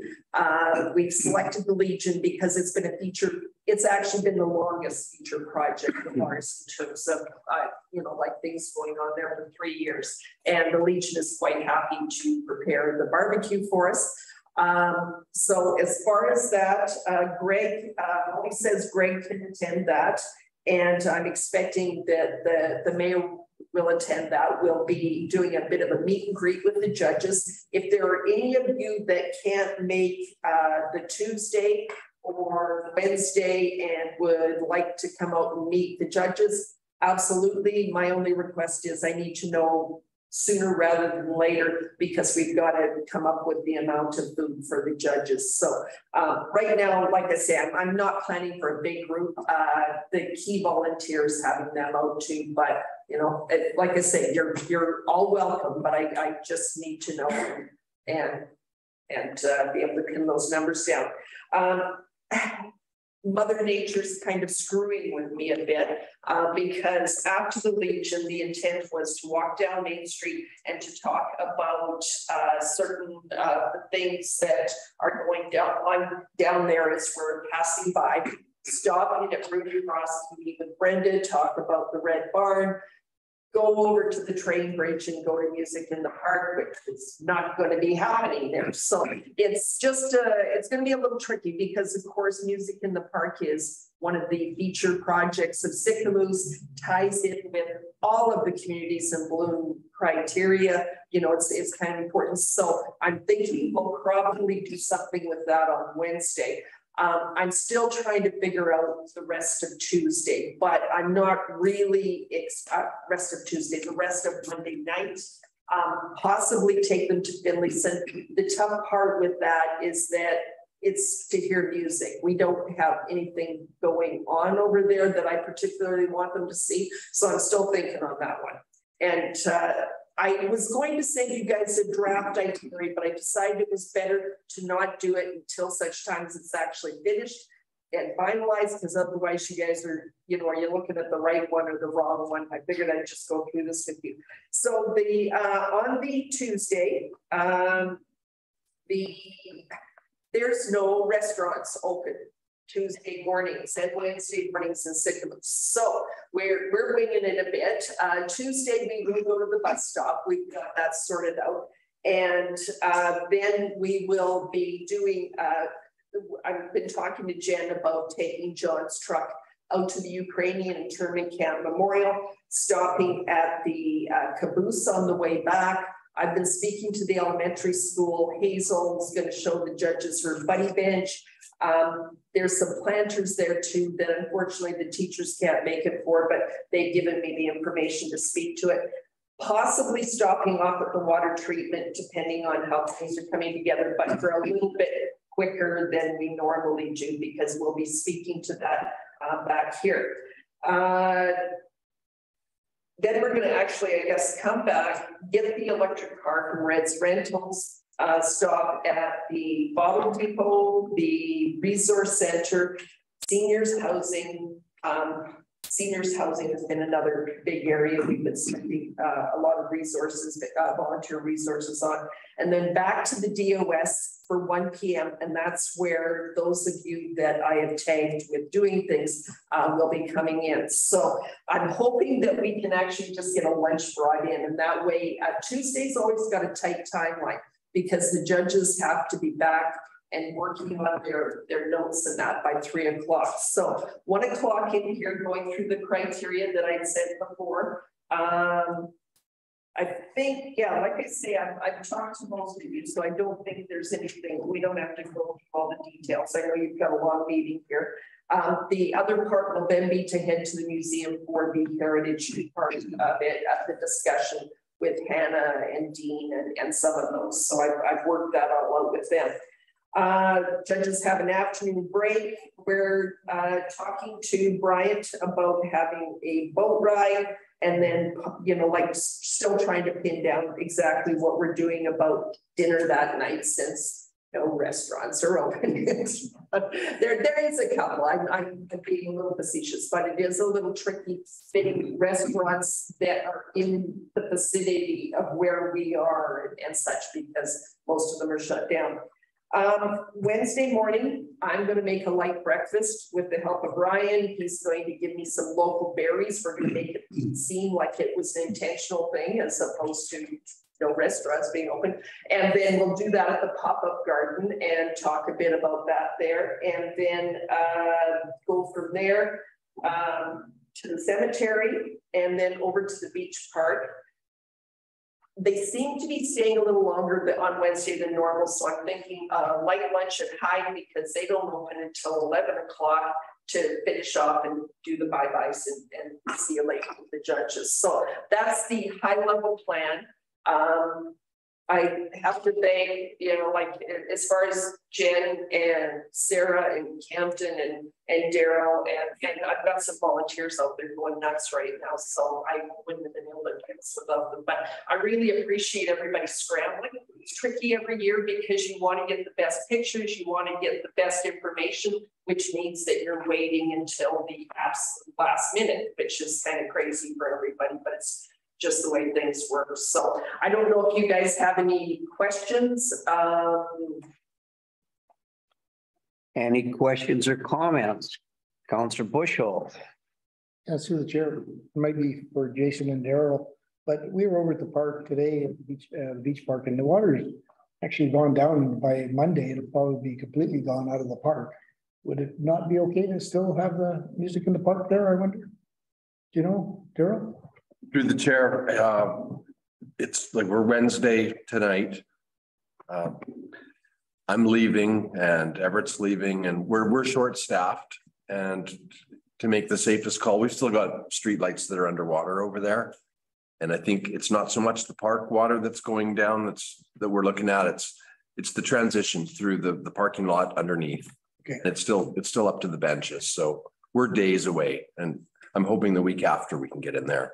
But see how it goes. And I can plan B like nobody's business, so it's all good. It's just you do want to hey, no, but whatever. Okay. Yeah, no, and there could be a lot. Like I forgot to mention in my council report, I did go to the music in the park, and there was like probably 250 people there. It was really popular. I'll take a ghetto blaster when I go down there. Somebody to sit on the job, umbrella. Good job, Deb. Thank you. Well, Deb, communities in bloom have come a long way, and I mean, COVID got in our way, and we got the judges coming into town, and I'm looking forward to seeing them. And one point, Corey Miller called me, and apparently they got somebody now to paint the caboose. So start to paint it. Yeah, so it should be done by the time the judges get here. So that'll be a bonus as well. But overall, thank you for all the hard work, and looking forward to those judges, and we'll nail those 5 blooms this year, I'm sure. It's really good out there. And it's been, as you all know, a tricky spring because it was late and things weren't growing, and they're starting to look good now. So it's, you know, giving it our best shot. So yeah, honestly, you've done a great job. You and the volunteers, fantastic. All right, any other comments? Thanks, Deb. Good job, Deb. Thank you. thank you. Moving on, we have here Greg Darrell. He is here as a delegation in regards to development permit 22-143 DVP 18-1705 Hillier Road. Greg, you have the floor, and then we'll have welcome everybody. Darrell comment. So my main issue is to discuss, you know, the decline of lot 18 and, you know, the setback variance for that fellow's deck that approaches the fire lane. But I wanted to, you know, just cover some other issues. You know, we do developments, we have planning departments, and we have councils. You know, I develop in Mexico, Florida, Nevada, Alberta, all over. It's a similar challenge. And we do developments to attract, you know, residential housing largely. And through bureaucracy, we really forget about those people. We start these projects, and the intent is to provide an affordable housing issue, the mobile part in specific, right? Myself as a developer get wrapped up in the bureaucratic process and fight it. Staff is doing their thing, engineering is doing their thing, and then council is the catch-all of all of that. And I'm talking tonight because we forget who the important person is. And that's the important person that wants to move to Sycamoose for retirement or for their life. And the mobile home park was back quite some time. You know, the Bearland Strata Park didn't work. Couldn't sell it, CMHC wouldn't finance it, had those challenges. So I said, let's go to background. Went through that process, it was all good. It all got supported. Melinda was the planner then, council voted on it. Said all we want is a chain link family. Was done, approved, done. Planning department changed, engineering drawings went in as per they do, right? They go through the process, engineering drawings. New planner, you know, bylaws, everything's okay. Let's do a new development permit, which we did. Through that process, we need a landscape plan now, which, you know, I agreed to. That was all okay. And we'll put that in place. We met on site. At that time, it was a bulk water meter. That was demanded by staff. I checked with Wendy. You can't have individual meters, you have to do bulk. So that's okay. I'm paying for it. I can irrigate all these cedars. Everything's not an issue. 5 permits get issued. People move in. Then it's decided we want individual meters. After engineering signed off, approved, I put up my $100,000, gave it back. We changed our mind. So now I got to go back to all the owners and say, you got to have meters. After many of them signed agreements that water and sewer was in, I had to refund the money, everything. Okay. So now I was hoping people would water their backyards, right? And all the cedars. Nobody wants to do it because they have to pay for water. And cedars use a huge amount of water. That's why the delay, right? To try and solve. I'm getting all that backlash. So now I've got to put irrigation in. I have no water connection. So I've got engineering working on how do I get a water connection of my own that I have to meter to water the cedars. Right. And I will tell you, you are the only community in North America that has a landscape buffer between 2 residential lots backing onto each other. The only one. That you put a landscape buffer between 2 residential lots that back together. That's bureaucracy in the highest extent. So I had a solution, everybody's happy. Emailed Scott and, you know, server replied that server did the proper thing. So I wanted to put maples, give the owners maples, plant them down the back, 2 per yard. They match the boulevard, same color, same everything, beautiful streetscape. They use only 10% of the water that a cedar does. Email, got a reply, can't do it. Council supported the BP for cedars. They have to go into cedars every 2 meters. So that's the delay why the back hasn't been filled. Because it's a bureaucratic process. I got to go back to engineering. I got to get a water line. I've got to get it put in. That's not the irrigation. The maples were the perfect solution, but because you have a development permit that sits on cedars, you have to do that. The cost is $75,000 to fix this. I got the quote today, and that's why I'm volunteering. So that cost, I just take my costs and put it onto the development, and I'm going to recoup it through in this pad grant. I started out with everything working at $385 a month. That's a 4% return. My next phase will be $500 a month for pad grant. Bureaucracy has increased $100 a month for a family to move to Sycamoose. Lot 18, we have double there. So because of the bylaw and more of the original development, the 2 lots on the end had to be shrunk down 14 meters to 11.94.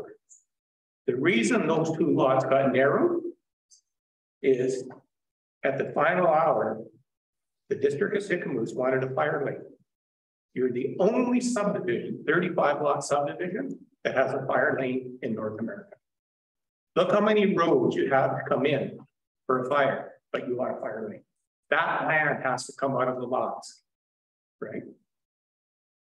So those lots on the end are all squeezed inside because I had to get the land from somewhere to give a fire lane. Will we see a fire truck? I hope we never see a fire truck. But because of the bylaw interpretation, you have a setback from a public road. I don't think a fire lane is a public road. It should have never come to council. It's not a public road, it's a fire lane, but it's interpreted by the bylaws that it is a public road. If it was the public road, the application wouldn't even been here. Right?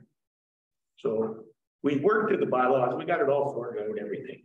Every application will be a DVP. I've hired the proper team, it's a $300 application fee, everything. I've told all the dealers, if you're sending someone to Sycamoose, charge them $1,000. $1,000 to move to Sycamoose.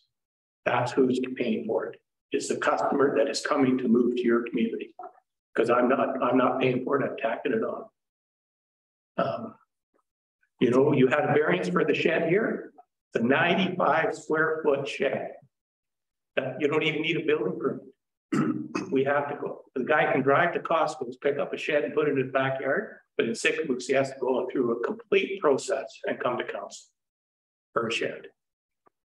That's bureaucratic process to its compliance. So I can move the home. I was suggested.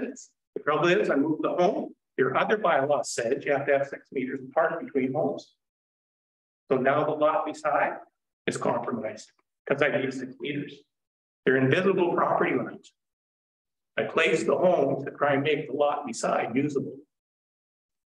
So if I move this one back so the guy can have a deck, I ruined the lot next door, which is on your map.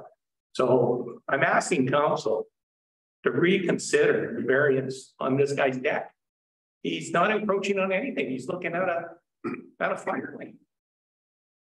You know, like if his house goes on fire, he's not sitting on his deck.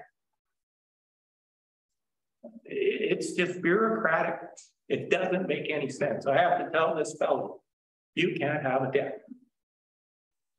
It's just not right because it's not affecting anything, the variance, not at all. And the services are dug in to move the home. It affects it by other lot beside. It just doesn't make any financial sense.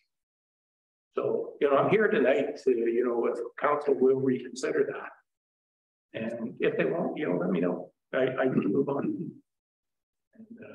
And, but I wanted to speak more that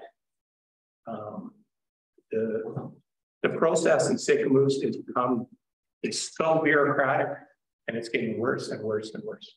And you've totally forgot about the family that wants to move here because everybody's doing their own thing and it's all politics.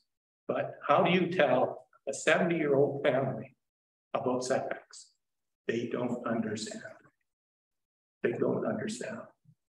And it is thick in Sycamoose. The bureaucracy is thick. All right, thanks, Greg. Councillor Malmus, you got a question or comment? As the guy who's the chair of the Planning and Development Committee meeting, we just asked a simple question, Greg, why that trailer was moved to where it was when it could have fit inside the box. And I asked that question, all right?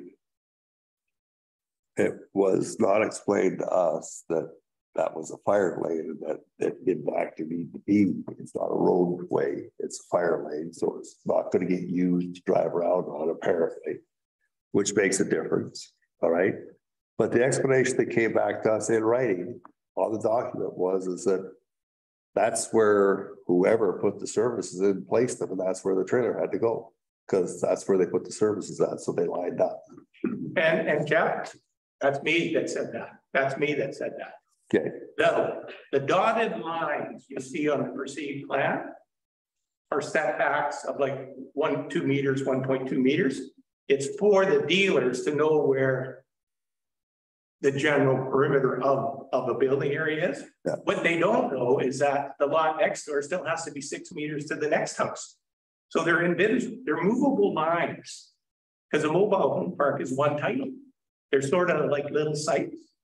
I have to deal with all the bylaws of 1993 that dealt with the old traditional single wide that was 12 feet wide. So now I got homes that are 20 wide. So if I might just continue, had it been explained that there was a fire lane there, not a roadway, as we gave in Parkview because they had a road and they wanted to offset, because the same thing, they had to make a couple lots smaller for roads and also the same setbacks, but that was for sight lines. So if it's not a roadway, it's a fire lane, yes, I agree with you, that offset shouldn't have been 6 meters. But nobody here had that explained to them. That when you get explained that it's where it's there because that's where the services were put, you're going, okay, so, and that was the stand kind of, if you're gonna make a mistake, it's like the guy with the deck out onto the road, the first place you drive into.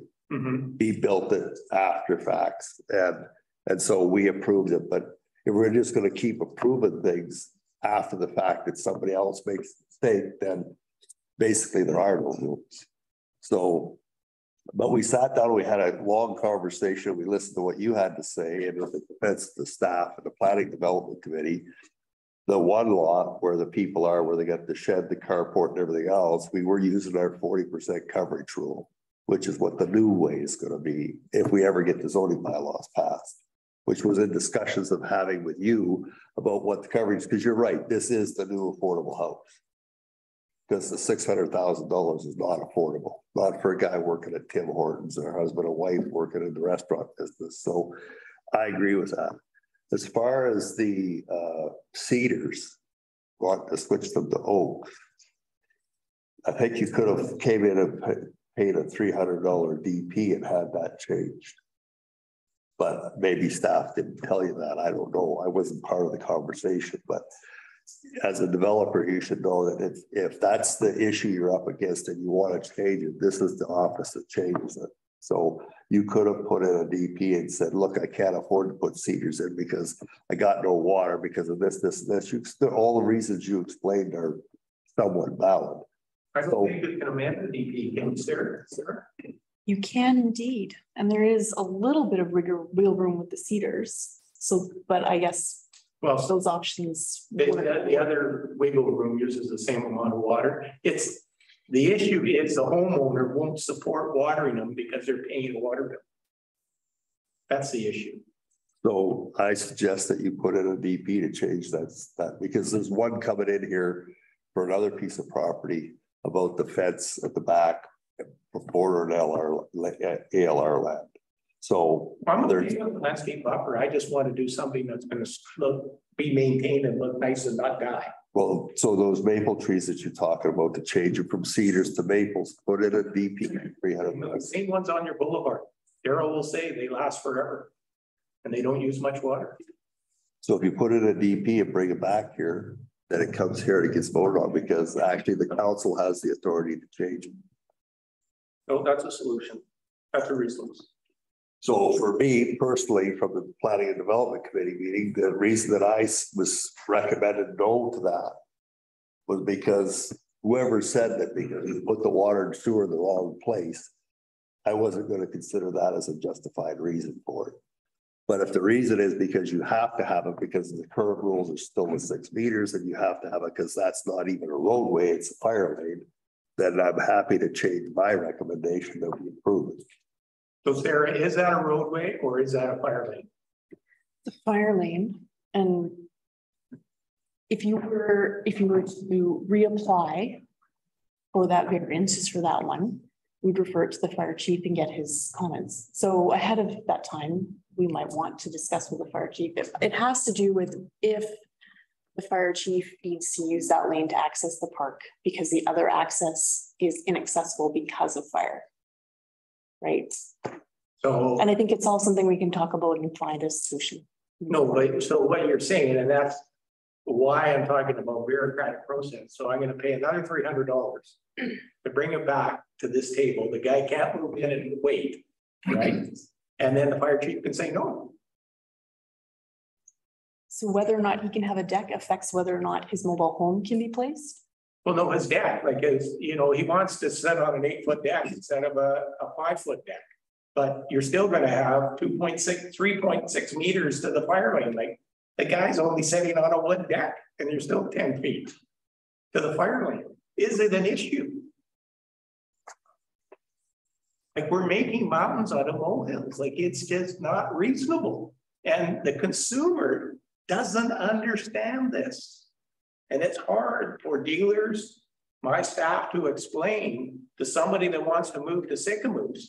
You may get a shed, you may get a deck, you may not. That's the issue. That's what we've created here. Go ahead, Gordon. I agree. Sorry, through the chair. I agree 100%. We're making mountains out of molehills, and it's just this bylaw, this old bylaw that we have that we're trying to tap dance around. I mean, it should be rescinded. We should rescind it right away and implement our new one until the whole bylaw comes into play, because it's really causing problems. All the developers over here, and our fire chief, you know, he's got to protect. You know, he wants to protect the district. Many times he said no, but it still comes to council. Go ahead, Bob. Thank you. And thank you, Greg, for coming in and telling us how frustrated you are. I appreciate that a lot, because it's the only way we know that there has to be, so it's a good impetus to change things quickly. So thank you. All right. Any other comments? Go ahead, Jeff. So is the comments that I made correct, Sarah? He has to pay the $300 to get a DP to change the steers to open. And does he have to apply for another DP for this, or can this one just continue? For the number talking about the landscape buffer. Yeah. I do believe that we would need another application to amend the existing development permit. Which is $300. I believe so. Okay. For the other one, our corporate officer has advised that because that permit has already been approved and issued, we can't do anything with that one. So they would need to make another application for a development variance permit specifically for the deck. So the other things were addressed. The other variances were granted, just the one for the deck was. Just to confirm, once the resolution has been acted on by an officer and employee of the district, it can't be reconsidered. That's just one of the rules around them. And the paperwork's already been filed and started with LTSA. The process has been started. So instead, if council wishes, that one section could be brought forth for council, and could always, of course, choose to waive the fee if you wanted to. For the deck. Yes, yeah. Okay. So you waive the fee for the deck? For the cedars? For the oh, sorry. So which one? Like not for the deck, but for the DVP. For lot 18, we're not talking about the landscape development permit. We're talking about the variance for lot 18. After you waive that fee? If council decides to do so. $300 won't change my life. I just pass it on to the next one. Well, that's what we're afraid of.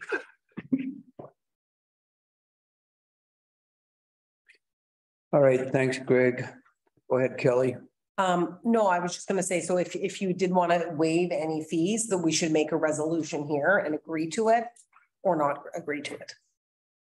Or you plan on submitting another DVP for the deck? Kelly, what I'm going to do is I'm going to submit a DP or a development permit variance, whatever you're there for, to go from cedars to maples. And then I'm going to do one for lot 18 too. You guys can decide at that time if you want to reverse the fee or whatever. Okay. At that time, that's probably, I have enough money to make the application. Okay. I just need to get stuff moving along. It's the people out there that we're forgetting about. That We want to get this solved and move on. All right. I'll leave you guys with some positive news. We have a question? Councillor Anderson, you had a comment? Yeah, I just have a question for council. How can we move? Can we rescind the bylaws? Can we move our current bylaw that's in process right now forward and make the changes that are necessary to stop the frustration that developers are going through? No, I mean, you know, if council rescinded its zoning bylaw, then you wouldn't have a zoning bylaw, right? And then we wouldn't be able to regulate land use at all. And that, if that's council's prerogative, certainly, but I don't believe that's the prerogative of council. And with the current zoning bylaw, the stages of that, it's got to go to public hearing first, and then it needs to go for third reading and final adoption. And those are the stages that it needs to go through. So it can be a decision today, or I think It's just got to go through the process. Yeah. To get moved. Yeah. It's okay, Colleen. We've got the process down pat, and I'll probably attach a letter with the applications of other mobiles, just explaining, you know, like some junk doesn't get interpreted. And, you know, it's probably poorly explained, you know, I've got set up with stuff. So no, I'll personally make sure that it's got the density stuff and everything. Councillor Mamas, go ahead. Yes, Greg, I feel bad for this, but based on the information that we had, I had to go, like, we can't just keep allowing variances and stuff to go on because people are just building a deck. We got to give a variance for that deck that we passed actually was way offside. So no, this guy's Jeff, there's no hard feelings with anybody. I took on more time than I submitted to Jennifer to be on the thing, but I personally wanted to speak on behalf of the developer about the frustration of bureaucrats and how it increases costs. And elected people today should be aware of that if you want to keep costs. And it's rampant everywhere. It's not Sycamoose, but it's getting worse here. And I think you need to hear about it. Greg, I'm sure that we recognize that we're in the game. You can be sure that regulation is becoming more onerous all the time, and a lot of it's coming down from the province, and it's what we deal with. And we have to take a look at staff and what they're dealing with. And going through the group, you guys are seeing in your folks, you know, with all full-time management. Yeah, on a positive note, we have a project in the regional district you're pretty familiar of, Harry Hills now. You know, Gulf North has got involved. I've done a deal with them. They're managing it. They're big time Gulf.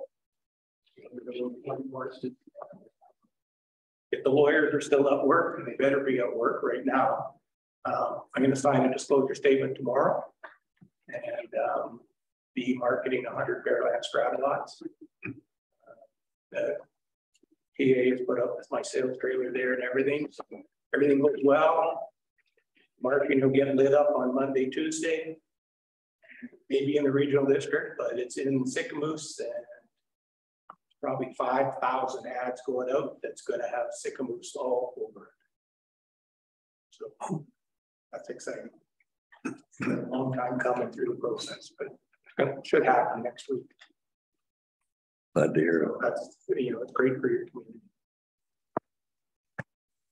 Thank you. That project will be a big asset to Sycamoose.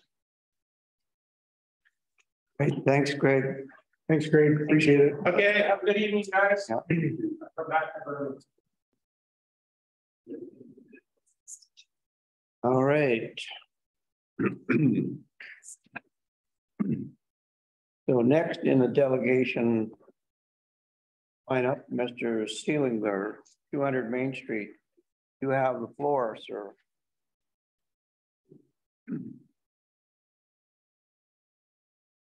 Evening, Mr. Mayor, city staff. Tonight, for aspect with two different groups. One strata, BC strata 3136, and a group, a public group tagged as 200 Main Street. Obviously, we haven't spoke since probably October, November last year. There hasn't been any feedback, heard anything or seen anything happen. We feel now as both groups, but time to talk again. Our reason is we are completely 100% in opposition to development of 200 units, as you're aware. So I have some questions for you tonight. My first question is, on May the 16th, it's applied to the district of Sicamous a letter of opposition addressed to past town manager and to yourself, Mr. Mayor. To date, I have received nothing as requested. I've received none. Can anyone comment on that?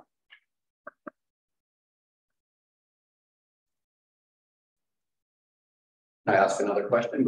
Is that a proper procedure for the district to not respond to taxpayers or to groups? No, that is not proper procedure. And if we can get that. Yeah. Their response. Can I ask, did you send it to myself as well? No, I have it. Made sure I got it receipted here. Stamped at your front desk. It went to Mr. Parliament, who's no longer with us, I understand. And Going forward, you're welcome to CC me on those, and I typically handle a lot of the correspondence for council. Yeah. Sure. Yeah. Moving forward. Public input. What type of public input has the district of Sicamous given to date on this proposed development? What type of public input have you presented to the taxpayers of this community? And I'm not talking about the little information gathering last fall over at the seniors complex to tell everyone what was going to be built, but to what input the public is able to speak on.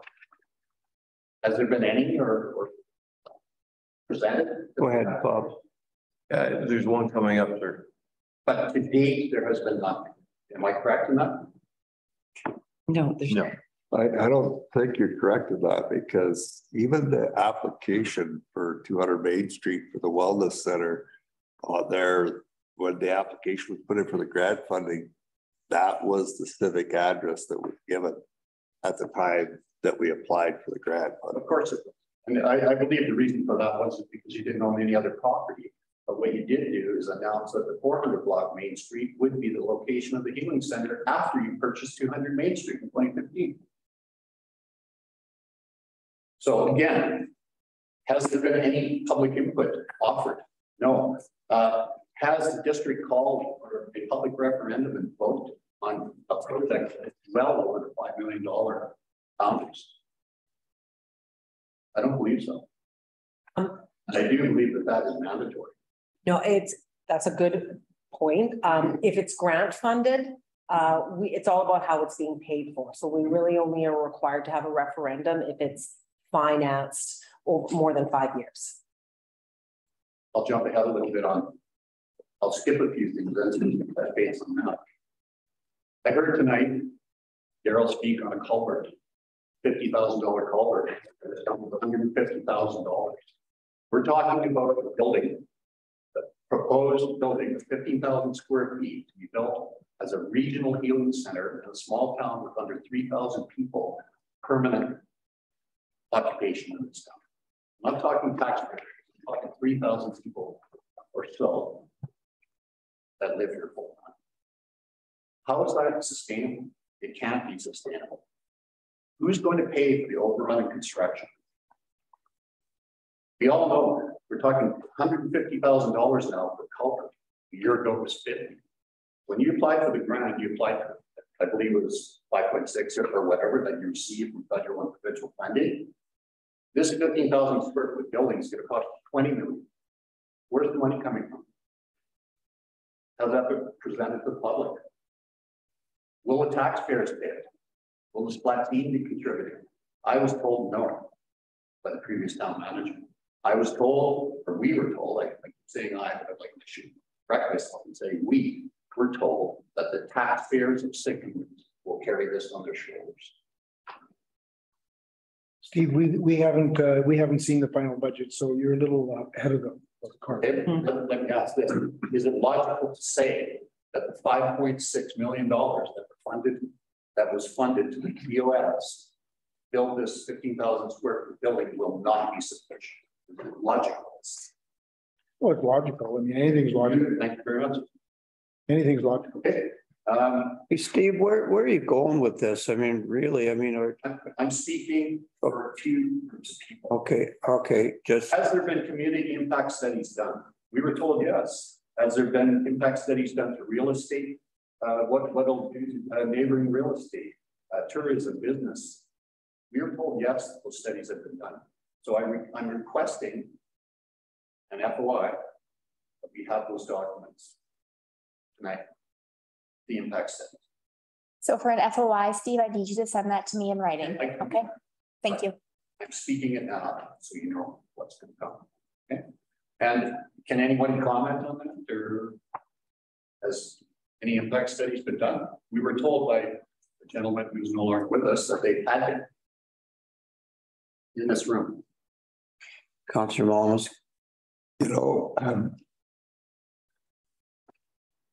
I said this earlier about people not screwing up when decisions get made a year ago or 18 months ago, and then they show up at the last minute because you're the neighboring property.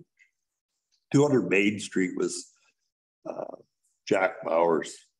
And when he built the buildings that you're in, that, you might obstruct the view, that was a building that was 2 stories high that had the district office proposed it, and the library, that was all going to be there. So you wouldn't have a view or a park. And when we purchased that property, maybe somebody said, well, it could be a park or it could be this. It could be a pink elephant too, if you would like it to be. But it's still zoned town center commercial. It's never changed. It's not a park. It's never been designated a park. There was nobody ever came here and asked as a park. It's like Main Street Landing. It's not a park, but everybody calls it a park. It's still a roadway. Can you explain this? I mean, we can go around and around on this all you want. I can totally understand what you're saying. Okay.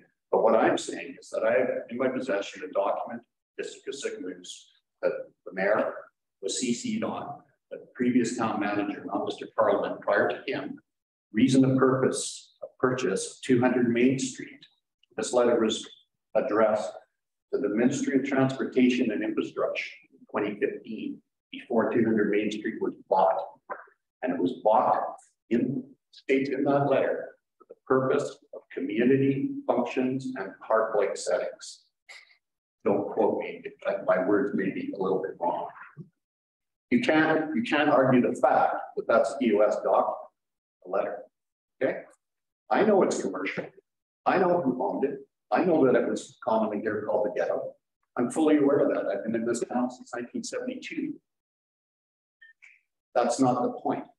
It's not about view or anything. It's about retaining green space and opposition to any sort of development of 200 Main Street. We have no land left.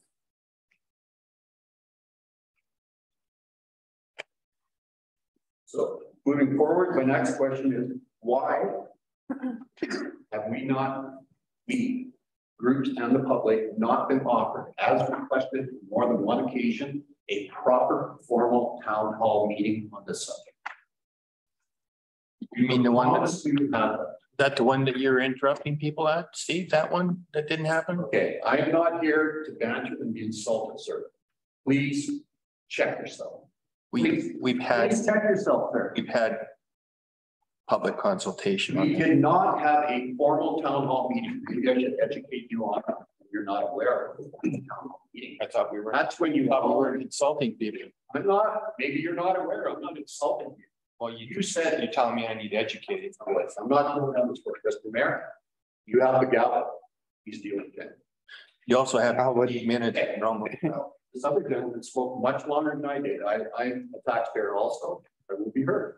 So I'll carry on with your. I'm trying with your carry on with your presentation. Okay. So yeah, and why have we not been, or why has a proper formal town hall meeting not been set up and offered to the public assistance? Been done. Been done. Pardon me? November the 3rd, 2021, two town halls were held regarding the Shuswap Appealing Center. No, there is a list. Can I just finish? Maybe you need to educate. Thank you. There's a list here of communications that were shared. And in 2018, let me just see, for letters of support received from the community for the construction of the Shuswap Healing Center at the time the grant application. In 2018, a community wellness study committee was established and conducted public consultation on community wellness initiatives. So the first one was in 2018, Steve, primarily evolved around the creation of the Live More, Live Well strategy. Also the need for health and wellness center in, also for the need of health and the welfare center, wellness center. In July of 2020, the district announced that 5.9 million had been received for the province at a public event and shared preliminary concepts of the center. In April 2021, an EOI was issued for the design construction of the Shuswap Healing Center, awarded to Scott Builders and considered at the September 8, 2021 open meeting at council. There's been several council and communications with the community on this project. So if there's been a list, this council, since we got the grant for the wellness center, has been talking about it just about every council meeting. So if you're not aware or you're not informed, I'm not sure whose fault that is. I'm aware. Okay. I'm very aware. What you had in September last year was not a town hall. None of those functions have been a town hall.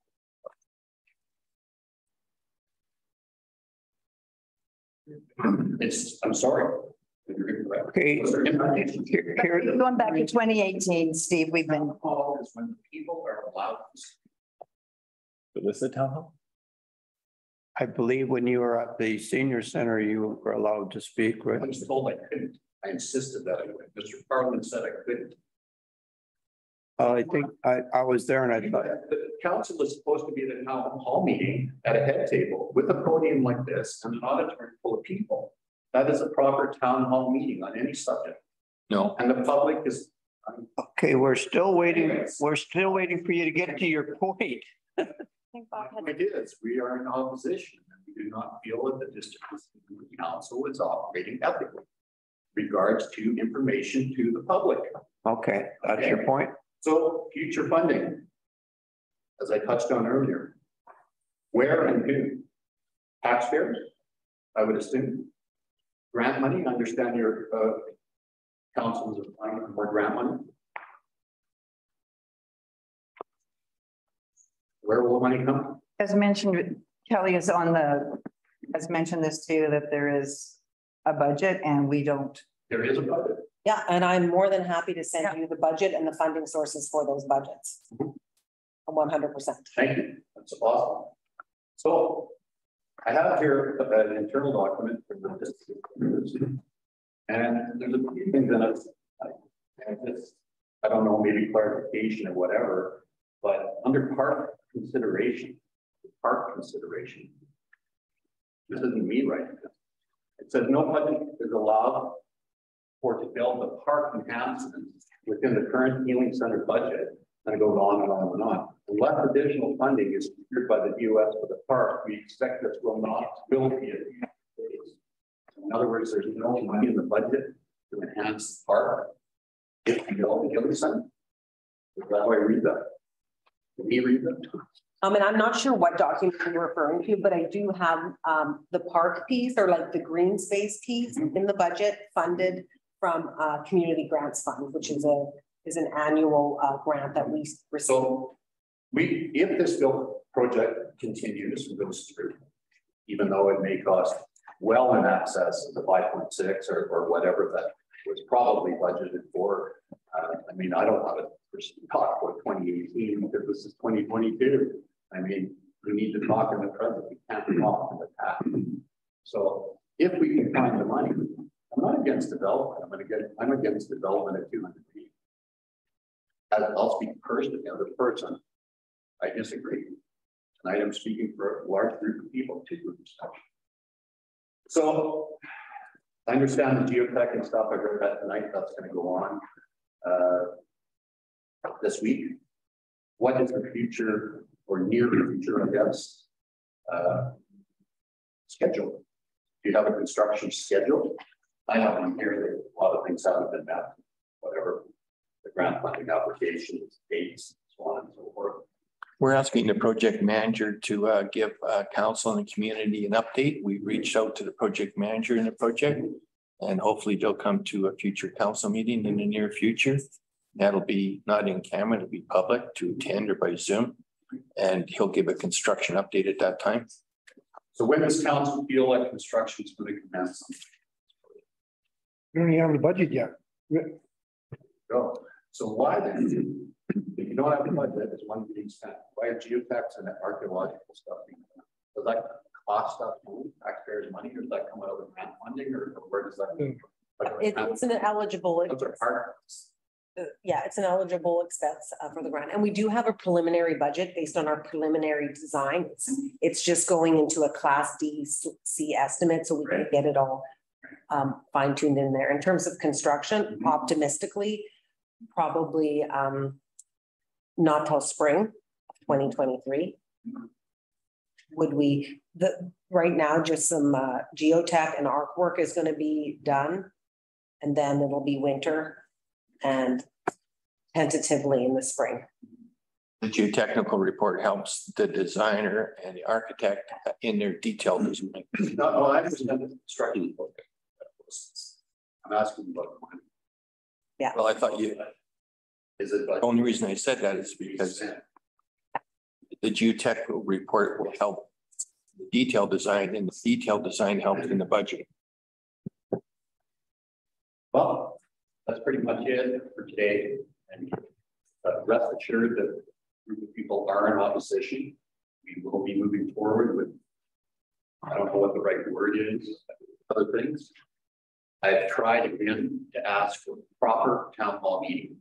Not, I'm going to say the words, if I can be insulted, I'm going to insult you. I don't want to see another dog and pony show. Information. I would like to see a proper town hall meeting in regards to this. Councillor Malmston, Councillor Anderson, and Councillor Bushel, they still have some questions, so we'll let them. Actually, I don't have a question. I just have a comment. You know, when there's something like this, there's one here was for Darlene Green. I actually met with Darlene Green today. I talk about Darlene Green.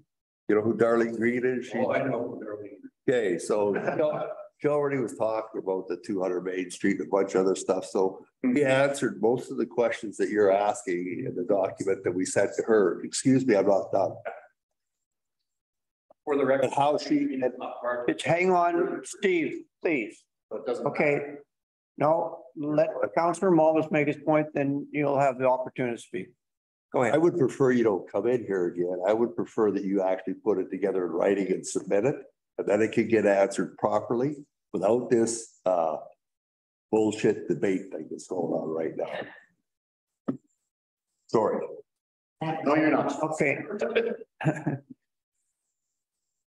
I'd like to. Oh, so no. Councillor Anderson.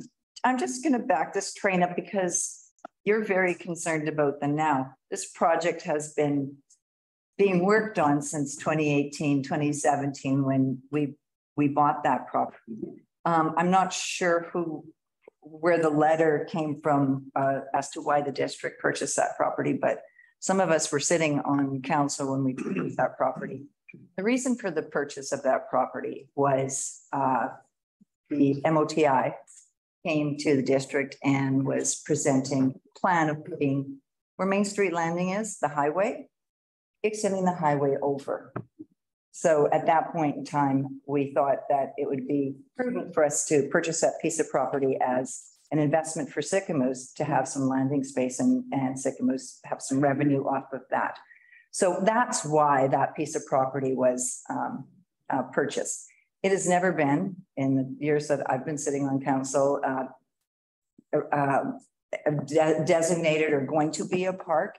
It has always been, what are we going to do with that piece of property? Should we build a big funky commercial building on there and, you know, have commercial property or give it to a commercial developer? But then we decided when we purchased, and this is really, really important. The district of Sycamoos was going to lose their clinic. Dr. Beach was moving. So we decided to buy Finlayson Place. We decided to buy Finlayson Place. and get into the medical business because the healthcare industry, because government was downloading all that onto municipalities. So we purchased it. We purchased it and we started growing it and working it. And Kelly and Karen Eastland and our healthcare unit, our healthcare building is growing. Our docs are growing out of that center. So we knew purchasing 200 Main that it could potentially be our next facility. And getting the grant funding with the splat scene, because this community healthcare center, which is for the area, it's a model that's been used in other communities. So the community healthcare center is not just for Sycamoose, it's for Malacol, it's for Swansea, it's for Enderby, it's for folks in Salmon Arm, it's for Splat Scene, it's for everyone that wants to come here. The healthcare center being purchased for that, being moved to that location is able to leave half an acre there for green space. So we still have green space in park with our healthcare center there, which is a calming piece of property, which is a brilliant piece of property actually for a healthcare center. So Steve, I guess my question to you after all of that rambling is, what is it that you don't like about the healthcare center going on that location? This is not about the healthcare center. I support a healthcare center. First of all, Council Anderson, I'm in complete agreement that this town needs a new medical facility. I completely agree with that. What this is about is development at 200 Main Street. I'd like to correct you on a couple of things. That 200 Main Street property was bought in 2015. And again, some of the comments about the presentation, the monkey and so on and so forth is very correct. That's what you said. But the letter from the district of Sycamoose states in that document that it was bought for the purpose of public gatherings and park-like. Since that date, it has been used for that. There were restrooms bought, stages bought. The car show used to be held there. Now we held it over at Philly's. No shade for nothing, but people were unhappy. And yeah, you know, Mr. McCabe, the beer is for $5. What can I say? Everything, nothing is happening in 200 Main. Why is that? We have a flood in Beach Farm. Why are you moving everything over the ball lines? Why don't you use the land purchased with taxpayers' dollars in 2015 for the purpose of public gatherings for the purpose that you purchased? That's a direct question. I have the letter. All right. Thanks, Colleen. Councillor Bushel, you are next. Through the chair, Steve, your group as a strata, how many are in your strata? 22. 22. Yeah, it's a small strata. Okay, and how many is there in your other group?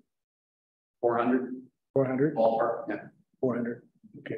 Good. And I believe that are they all taxpayers? Are they all owners? That I can't answer in the group. I cannot. It's a public group, right? I can't. But it shouldn't be about if it's all taxpayers. Is everybody in this room a taxpayer in Sycamoose? Probably not. And I do want to say also that as a community of our size, that we have I think it's a phenomenal amount of green space for this community size, and compared to any other community. Downtown. Well, that's the whole gist of it. It's the 200 Main Street downtown being gone. And for a regional healing center, I'd rather see a strip mall. Honest to God, I really would. Rather than, but it's for me personally, it's not about the healing center. It's about any development. Okay, Steve, just hang on. Councillor McCabe, you are next.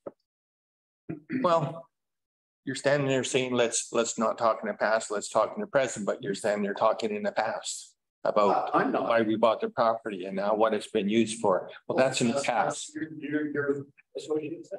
And you've gone to other public meetings, I call public meetings, and stated that you're concerned about your property being devalued because I've never said that. Yes, you did. No, I've said it before. I have asked direct questions to the impact on real estate values that the regional healing center is developing. That's what I've asked. It's not about. To me, I take that as concern about property values. It doesn't matter. Everybody needs storage. I'm not worried about that. So that's not. Chuck Bell. Well, So that's, you asked my question. those need values. Will we be getting a formal proper town hall meeting? Is council going to do that? Put it to the public of this town? Right? Your point's well taken. Councillor Evans.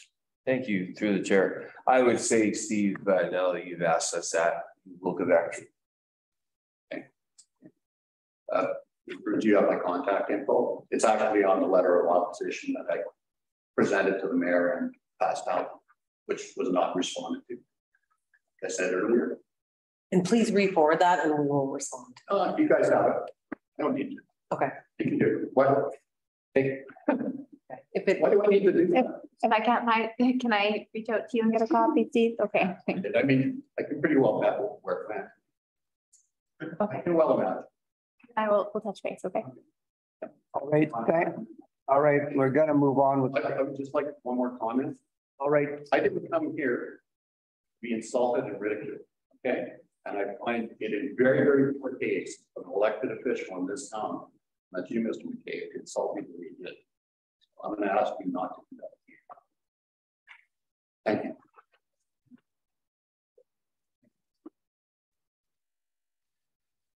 All right, we'll move on.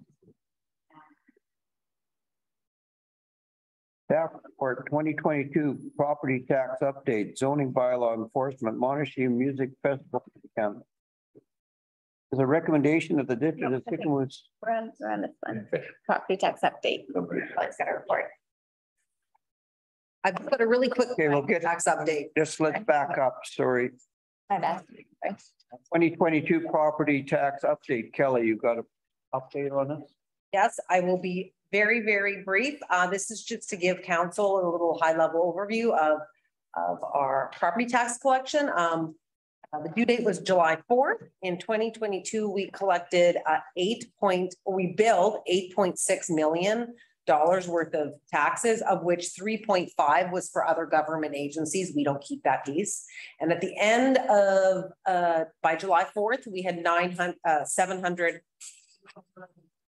just under 800 standing, which is a better collection than last year. And we had about 25 properties that have delinquent taxes. So if these aren't paid by September, they will go to tax sale.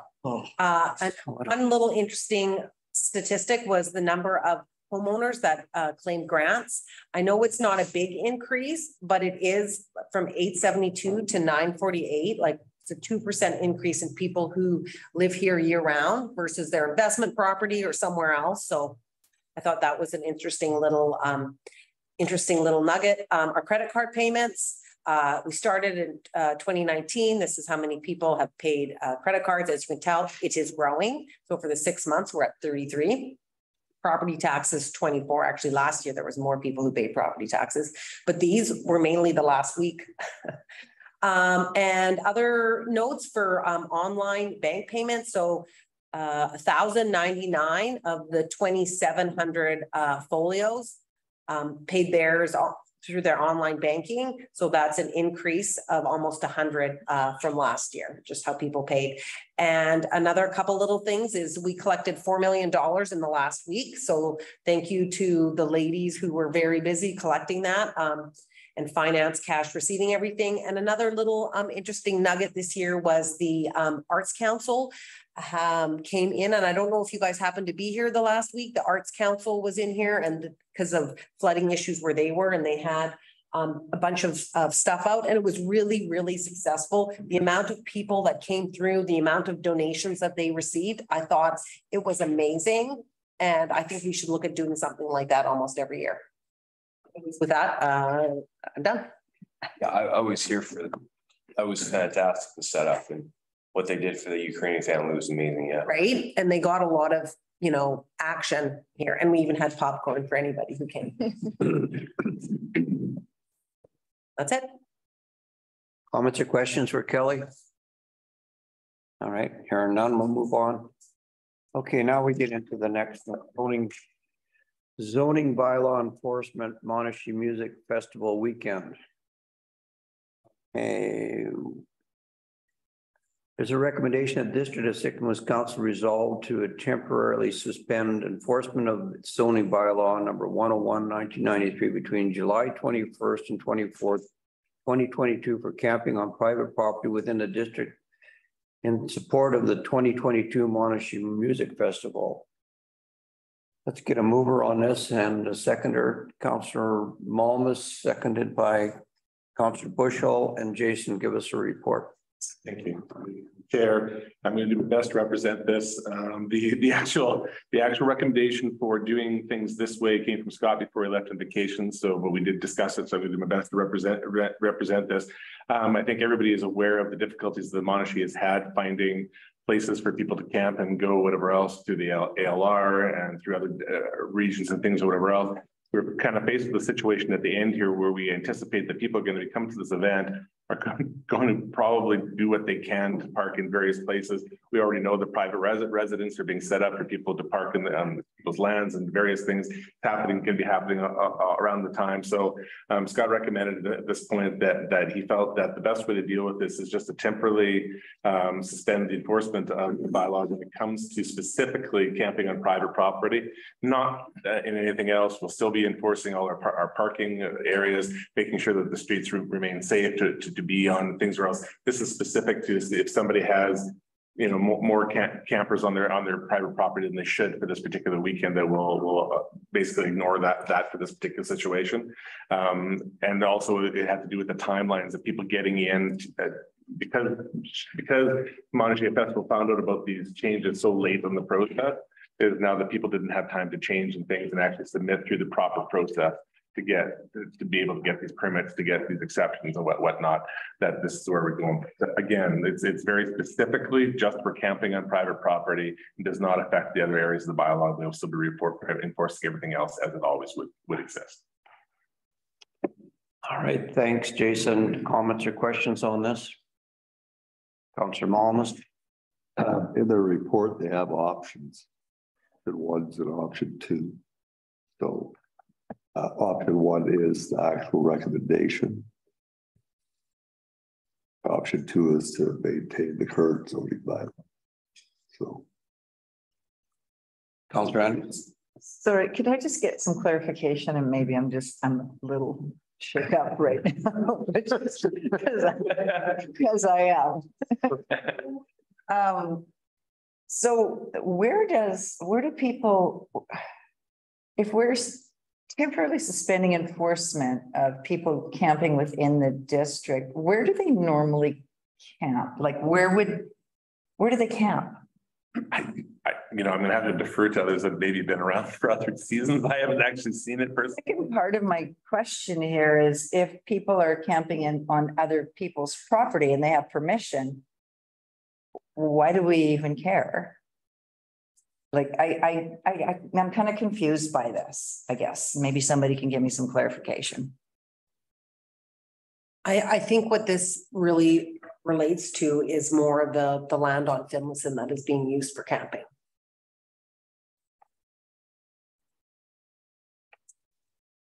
Okay. It's an alternative. Councillor Bush, go ahead. And you can correct me if I'm wrong, Jason, but I think they've reached out to everybody, like Jim and Val Wood right across the road. They have reached out to everybody for camping. They have. Camping's going on right now over there. It's going on Man Road. It's going on everywhere. I think you're just trying to do it legally. We're trying to do it formally, and Kelly is correct. It does have to do with partly has to do with the removal of the 50 or so campsites that he'd already sold to Finlayson Street as well in that process, and making sure that they don't get fined for the temporary use there, because that wasn't coming forward. Go ahead, Councillor Anderson. Okay, so backing this train up, Monashi Music Festival. This is basically for this event. Correct. Weren't they not allowed to camp on the other side of the road? Was that not something to do with the liquor license that they couldn't? It was the ALR. It had to do with the ALR rules. Is as long as there is an event happening on ALR property, which is our dog park, you cannot use any other ALR property within the district for any parking or camping. So it basically almost eliminated what 90% of our property. That is really, I'm making up a number. I don't mean to be facetious, but it eliminated almost every other opportunity other than private land to stay on, because it all falls in that same category. Councillor McCabe, go ahead. I think I would rather have staff just turn a blind eye to this as opposed to legally sanctioning it. I'd rather not sanction it. I would just, enforcement by complaint. If there's no complaints, turn a blind eye to it for 2 days or 3 days, whatever it is. Some people come early, stay late, whatever. Yeah, I'd rather just staff deal with this instead of asking it to come to council. I'd rather not vote on legitimizing something that shouldn't be used for that purpose, especially without a business license, because it's not just camping on private property. Some of those private property owners are going to ask for payment for use of that private property. That's true. So then where does the business license come in? And I'd rather just not even vote on this. Me too. Yeah, this is interesting when you're talking about the temporary use permit. Okay. I just want to add, so the flip side of that is if council doesn't make a formal decision to not enforce its bylaw, it's precedent setting for future. It's like, well, you didn't enforce your bylaw then, you turned a blind eye. And staff are turning a blind eye. Why aren't you turning a blind eye to me? Well, this amendment, this is to amend the bylaw. It's not to amend the bylaw. It's just there's case law to support a temporary suspend of enforcement of a bylaw for a very specific purpose. And it's recommended that you actually make that formal decision rather than not, because if you don't and staff turn a blind eye and don't enforce upon it, it's setting up a case. Well, you're not enforcing your bylaw on this matter. Why are you enforcing your bylaw on this? Right. So we're put in a corner. It's put in a corner. It's catch-22 or whatever it is. So temporary suspend. For very specific, and we tried to be specific in the wording of this, that it's camping on private property. It's not just anywhere. It allows people to put, I guess, as many tents as they can reasonably fit on their property for those dates alone. Just to support Monashi Music Festival. You can potentially charge people for doing it. Well, they did. They probably. Councillor Bushel had a comment. Yeah, no, that's a good point. I mean, if we turn a blind eye, then it can happen, they can come back to us on another event. If we don't do it, then if somebody complains, we have to act. It makes sense to just for the weekend. Councillor Malmus, Councillor Aries. So when he went on his website and decided that he had camping, but I don't know, $50, $65, some of it $165 a night. So he is charging. And he actually thought he was going to get some land someplace. I don't know whether he had a discussion with Greg Darrell, but I had a discussion with Darrell, or Greg Darrell was going to give him the other piece of the property that he had. He just said he had to go in there, but it's dry camping, right? Which is right across the road now. I don't know whether they did the logistics on it or they thought it wasn't enough space and they needed more space. So Jen's absolutely right. If you don't do this, then you're just saying, hey, don't worry about it because nobody's going to do nothing. That sets a precedence in the opposite direction we want to go. Can I speak to him? Councillor Aries, you are next. To the chair, somebody speak to if a property owner with a big piece of property have quite a few people on their property and didn't have any facilities for, didn't have water supply, didn't have toilets. Like, what kind of liability do we have? Somebody has 40 campers in their field and they find somewhere to do things. Leave a mess. Yeah, they leave a mess. They can't shower. There's just bushes around. How does this? I'm really open to this. Just want to make sure we have our bases covered. Councillor Evans. I was just going to ask a question, sir. When Stomp was in the dog park, am I right in thinking people were camping there? Correct. Okay. There was camping. And so with the Monashi Music Festival, organize a different thing that allowed to have people camp there, or has things changed since then? Through the chair, I can answer part of that. Part of it is the type of camping. The type of camping for the stomp is just tents and whatnot, whatever else, which for whatever reason doesn't follow the same guidelines as if you're bringing in camping units and self-sustained units. That's the difference between those two of them. And also Monashi also in terms of their setup doesn't have the space. Doesn't have the space in there because at least with the original plan with the food vendors and the things where else, whereas Stomp is much more of a free for all. It's kind of an open grounds with just a little bit being taken up by a beer garden, basically with the stages. Okay. Councilor McCabe. So I understand the explanation about the president if we don't, but what about the president if we do? Now, every special event from here forward is going to say, well, you did it for Monashi. What's the difference? Why can't you do it for me and me and me and me? We've never done it in the past. Why are we at a point? Sure, Monashi got caught off guard with the Agricultural Land Commission, but we've never, from my recollection, never done a temporary suspend enforcement. Temporary suspended enforcement in the past for this. And yet we've had lots of events in the past. And if we do approve this, then every event in the future is going to say you did it for them. Why not us? Yeah. The rest still comes here. It's got to come back here. No. So. All right, but we do have this temporary suspension enforcement on the zoning bylaw. And we have a mover on it and we have a seconder on it, and we can bounce this thing around all we want, but I'm going to call the question on it. And then you guys can make a decision on it, whether we're going to go forward with it or not. So this is the deal. I'm going to call the question. All those in favor of the resolution? Okay. All those.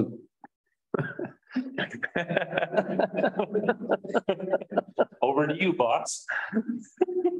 All those opposed? 3. So this is okay. Whatever you say, boss. I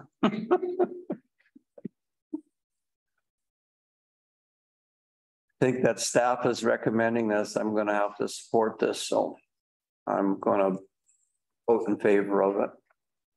I'm not so sure though, but I'm going to vote in favor of it. So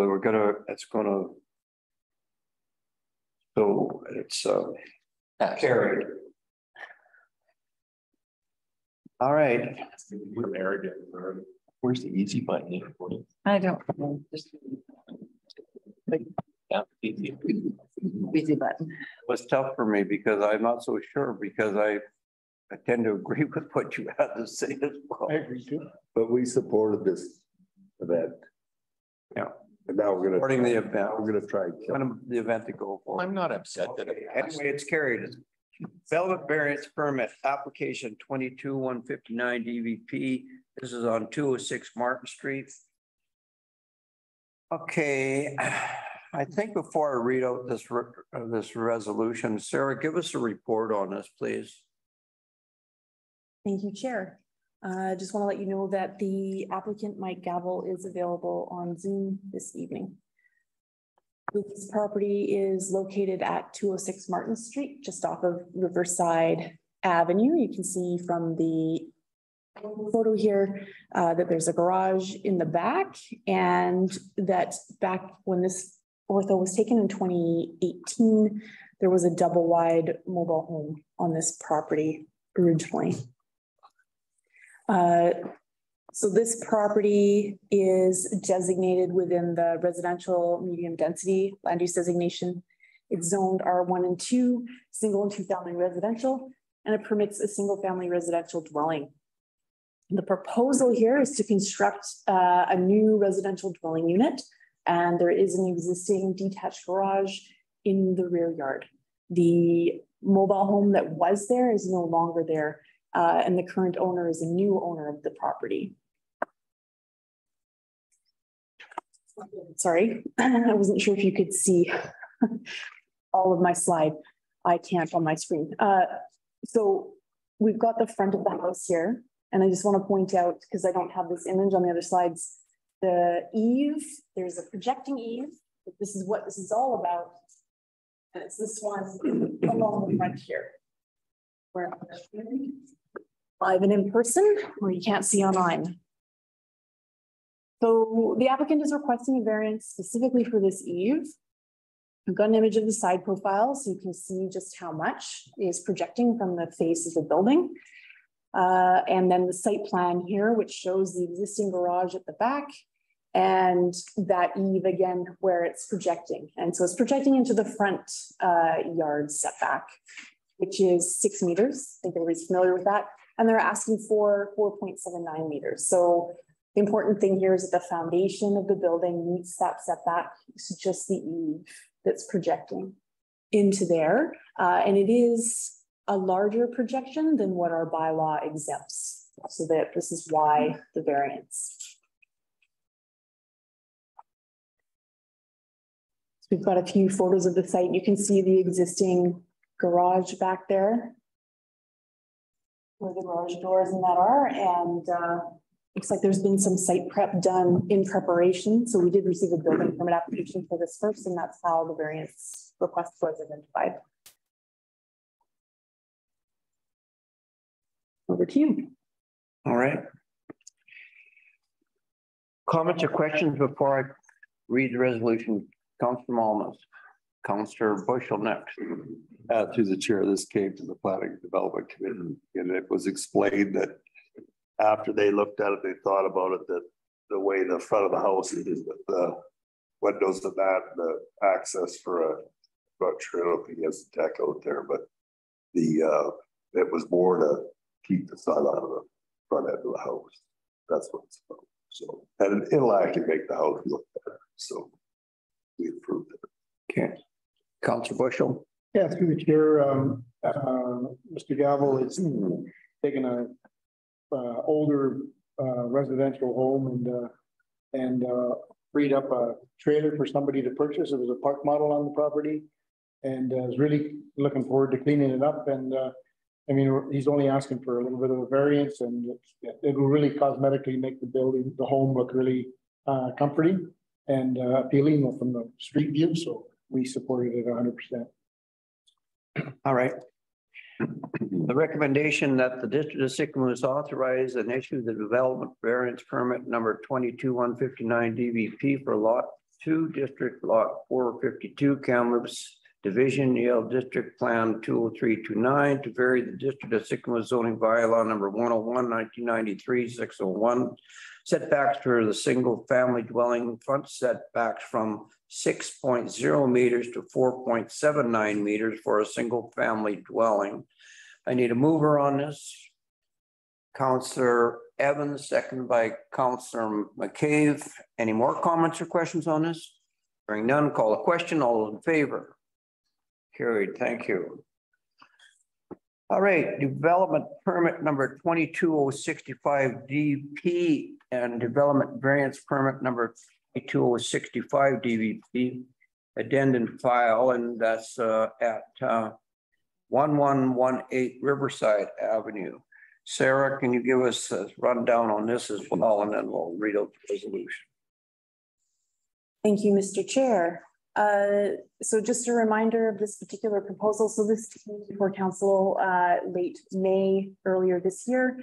The noted development permit and development variance permit was issued. It was for this marina at 1118 Riverside Avenue. It's be upgraded in support of their license renewal with the province. So those permits were issued with the original proposal, which was for 82 berths. But when it went back to the province to complete their process with the Section 11 and the license renewal, the staff there identified 2 berths that were in fact usable. I don't think I put the plan in here, sorry. So it actually ups the number of berths to 54. So our zoning bylaw doesn't regulate the number of berths attached to marina, so it's not an issue with our zoning bylaw. The issue with that we went, when we described the proposal in the permit, it was 52 births. So those permits are specifically for 52. The province does not have a problem with issuing their approvals for 54. They do in fact allow up to 10% more than the number of strata units to accommodate any guests. So there isn't an issue either way. So what we're putting forward is to approve by resolution an addenda to those permits that would recognize the fact that there's like a minor calculation difference in the number of births. All right, any comments or questions on this, Councillor Malmus? So was that an error on staff's part about the 52 or their application to us? Did they have 52 in there that they reviewed it and thought, or did we assume there was 52 as opposed to what? Right. So when we process these, like it's a watercourse development permit, more specifically for environmental. So we're specifically relying on the QEP report. And that was 52. So because the marina needs to go further out from the upland property to prevent it from grounding, it does put the marina in an advantageous place where they actually can access berths that you normally potentially wouldn't count. So because they're accessible, they'll be used. The province doesn't have an issue with recognizing that. So this isn't the exact plan because the fingers or docs are longer. But it's basically this one and this one that will be usable. So they're sort of outside berths. So Keith is available online if anyone has questions for him. It was the QE's issue. It's his issue. Complied with it. All right, any other comments or questions? I'll read the resolution. Just a second, Sarah, did you say that there's a revised resolution? My apologies, that is what on the agenda is missing a couple words. So if I may I read it out? Okay, go ahead. That the District of Sycamoose authorize and issue an addenda to development permit number 22065 DP, development variance permit number 22065 DVP for the property legally described as foreshore lease number 339995 adjacent to the upland property legally described as strata plan KAS 2841 located at 1118 Riverside Avenue to reconcile a discrepancy in the calculation of berths in the proposed marina. Okay, I need a mover. Councillor Aries, Councillor Anderson, any other comments or questions on this? Okay, I'll call a question. All in favor? Carried. Thank you. Thanks, Sarah. All right, moving on. August 10th, 2022 meeting of council, recommendation that the August 10th, 2022 regular meeting of council be canceled. Okay, moved by Councillor McCabe, second by Councillor Aries. Any comments or questions on this? Why? Why? We're just moving it. We need a vacation. Holiday, a vacation. Okay. I think that maybe we could, there's a break. We usually cancel one council meeting in August. Yeah, but there's a lot going on, so I'm just kind of wondering if we're not. Okay, any other comments or questions on this? Okay, I'll call a question. All those in favor? Carried unanimously. Technically unanimously.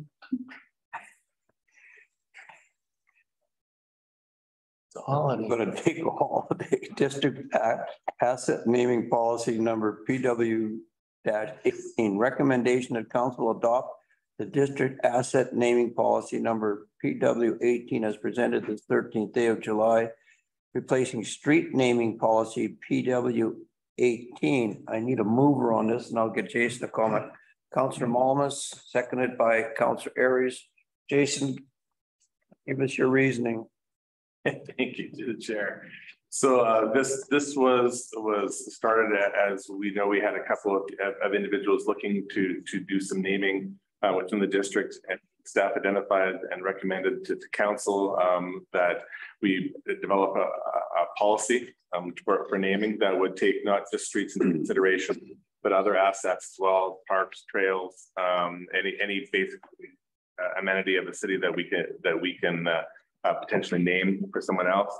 So we went away and looked at various different municipalities to look at what they're doing right now. Most have some sort of naming policy or whatnot, and that fit very closely to the type of policy you see presented to you today. Of course, any one of, especially the time differentials or the type of where we put a time on the council number of council seatings that someone has to sit, or the number of years before someone passes, whatever else. Those are all adjustable. Of course, these are recommendations that come out of what the general average from what other policies were, as far as that goes. In addition, at the same time, I should say this does not go for corporate naming. Corporate naming and corporate sponsorship of facilities would be a completely different policy that should be looked at independently.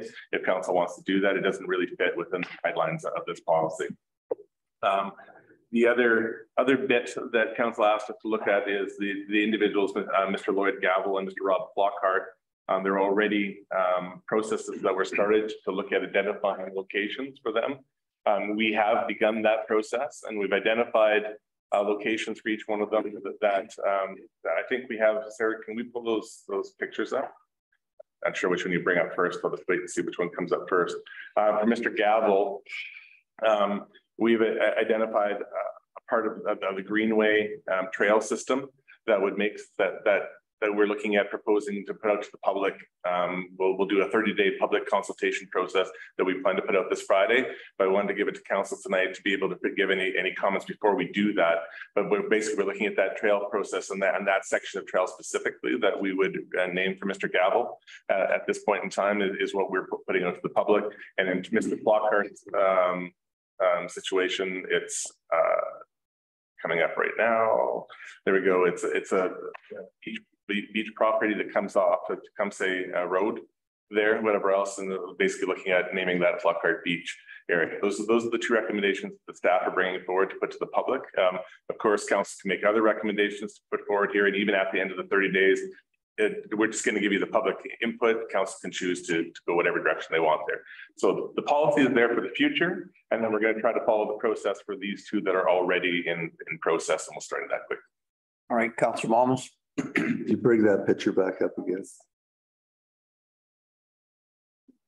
So the people that are looking at doing what they're doing there, they're going to put in a DP to put in, what is it, 12 or 13,000 for where the park is. Yes. And so their first request to do that is going to be to take that park and move it in front of the other piece of property, which has parking. The other piece of property being where the hotel was proposed, where the concrete is. Okay. So that was their ask. And we had a discussion instead of had to come back to council, but I had a conversation with Evan, and basically we don't have any parking. That's the problem with that yellow banana there, is there's no parking. Where if they gave us 10 or 15 stalls within the parking lot of that other development dedicated to the park being in front.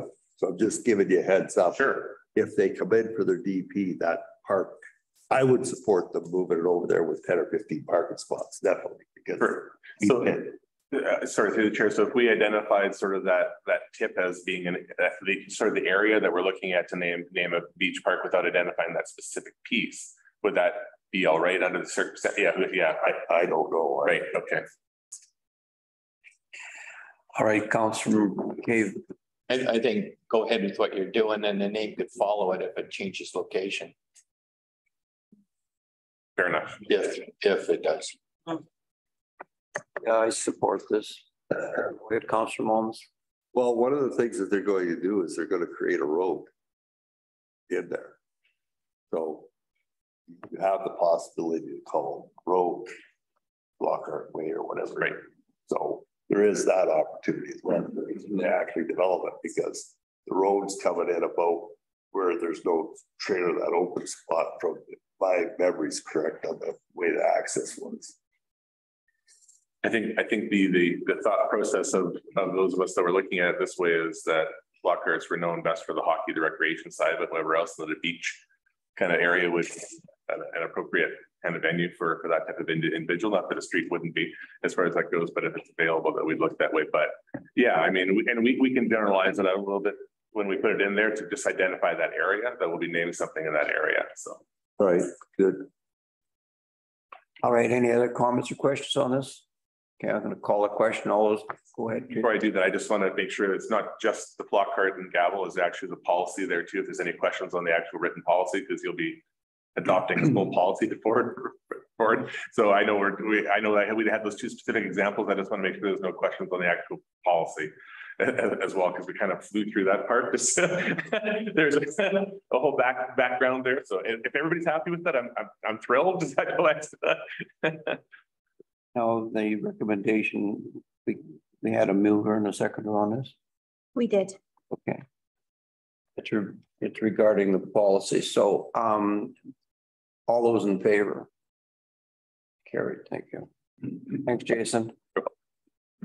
Okay, water regulation, rental and connection charge amending bylaw number 1023/2022. There's a recommendation that water regulations, rental and connection charges amending bylaw number 1023/2022 be given first, second, and third reading this 13th day of July. Councillor Evans, Councillor Anderson. Daryl, you want to give us a bit of a report on this? And we'll... Sure, through the chair. Last year, we had a pretty exceptional summer with the heat and the smoke and the warmth and the fire conditions. In all the time I've been here, I've never seen us struggle to make water. Now, I know there's comments out in the community that, you know, we got a big lake, we'll never run out of water. It's more about a lot of people hitting it at the same time. So we go into every spring, and when May 15th comes, we have an automatic water conservation schedule for people. They're supposed to be watering even houses on even days, odd houses on odd days. I know we have lots of latitude with 4 hours in the morning, they can do it, 4 hours in the afternoon or in the evening, they can do it. We're basically giving them 8 hours of watering on given days, which is fine. It's just, and that's worked forever. Last year scared us a little bit. So I guess, you know, on my to-do list was to create a mechanism going forward where if we have really tough conditions arise, that, you know, through my office, we can make a decision to ratchet up the water restrictions if we need it, as needed. So that works both ways, because like I said, we go into May and it's automatic and it goes right to September. I guess the changes that I'm proposing would just afford us the latitude to crank them up or back off them. If we're having early wet September, do we really care about the watering? If it's not a problem, we'll just have a little more control over it. So this is really stemming from the hot and dry and just not being able to pump as much as we need to. There's been a lot of considerations given on how we would do this. How do you ratchet it up, you know, without restricting the hours each day? And then knowing that if you restrict hours to like an hour for a certain segment, they're all going to hit at that hour. And then that doesn't solve our problem. We're still getting those huge peaks. So what I'm proposing is based on some different models that I've looked at from different communities. And we're basically, you've got the table up there, Jen? Yeah. Okay, so we're basically looking at staging it. So instead of just one size fits all, we have stage one, which is, you know, very typical to what we've been running year after year. And this would kick on at the same time period. So in May, we're looking at even numbered houses on even numbered days. The only change is we're not restricting them to those 4 hours and 4 hours. So they can spread it out through the day. Obviously, they pay a bill, so they're going to want to have their water go as far as it can. They'll probably wait until it's cooler at night, earlier in the morning. I just don't want to drive them to, like, you know, a prescriptive time where we're all seeing a huge influx. And this stems from a few really, really hot days last year with the fires. People had sprinklers going on their houses. I get it. We had other people that were way away from the danger zone and they had sprinklers going on their driveways. and we had, you know, a lot of use going on. We actually watched, you know, our pumps working over time. We can trend that and look at it in a second and actually see 3 pumps going to drive water up to the reservoir. The water treatment plant at full capacity with all 3 trains running, and the reservoir level actually rolling over where we're losing ground with everything going full blast. So, you know, it's about pulling it out of the lake, and you guys know this. So we pump it to the water treatment plant. The filtering process, we're limited. It's the bottleneck. We have all those filters, those trains. We get about 32 liters per train. We can tag those on, but then maxed. And that's, so when your peak is more than that, you watch the trend roll over on the reservoir. It's not a good feeling. And it happened for a couple hours at a really busy time on a really hot day, but it happened twice. So I just put it on my to-do list. I'd like to just have a mechanism where we can ratchet it up. So level 1 is even days and the even houses, odd days, odd houses. If we ratchet this up to, let's say, a stage 2, which again, if we get the message out of stage 2, now you're going to start getting people's attention. So I kind of like the idea of labeling these as level 2, stage 2. And so we're leaving the days wide open. All we're doing is we're moving it to a Monday, Thursday, or a Tuesday, Friday, and they've got all day to water. We're not going to tie people, you know, so that they're losing their grass or their gardens or any of that stuff. So we have a provision in this as well that they can grab a hose and manually water whatever they want to any day. So we just don't want sprinklers running out of control. So that would be stage 2. Stage 3 is probably something we would have considered last year when we were just pounding through the water, not able to make it quick enough. We would be looking at something like imposing this for a short time if we had to. Again, it's even number houses on the Mondays and Thursdays. So that's consistent. That message will get out on level 2 or 3, and the odd numbers on Tuesdays and Fridays. And so we're just saying now it must be handheld. Now you've got to use your hose. So you walk over to your garden, you can stand on your grass and do it if you want to, but we really don't think people are going to be holding a hose for hours. It's going to really curtail what gets sprinkled out there. There's a few other little changes. We had a residential component, a non-residential, and an industrial. It's been kind of merged together. We're calling the industrial and the non-residential the same. So that's a little bit simplified. Yeah, there's a little bit of language in what I'm proposing that just says that we can make the change with 24 hours notice and send the messaging out. So just a tool that allows us to have a little better control when things are crazy. Almost. Well, that seems like it was spent a lot of time on, and it's looked fairly good at the surface, but people that have an irrigation system can set that irrigation system so that it only waters for 15 minutes. And I've watched guys stand out there with a hose, and if you're not going to regulate the hose, then the guy's going to use more water than an irrigation system is. I think that maybe you might want to look at this and go, okay, rather than being able to water all day, because if somebody's that inept at saving their grass and you got a garden hose, so they're going to stand out there all day and water the whole lot because they want to save their yard. You got to realize most of your population, senior citizens, they've got nothing else to do with their days. So if you impose that when it's hot out, you either water from 5 in the morning until 7 in the morning, or from 7 at night till 9 o'clock at night, rather than all day, because all day is going to consume a lot of water as well. You have to restrict the amount of time that they can be used in.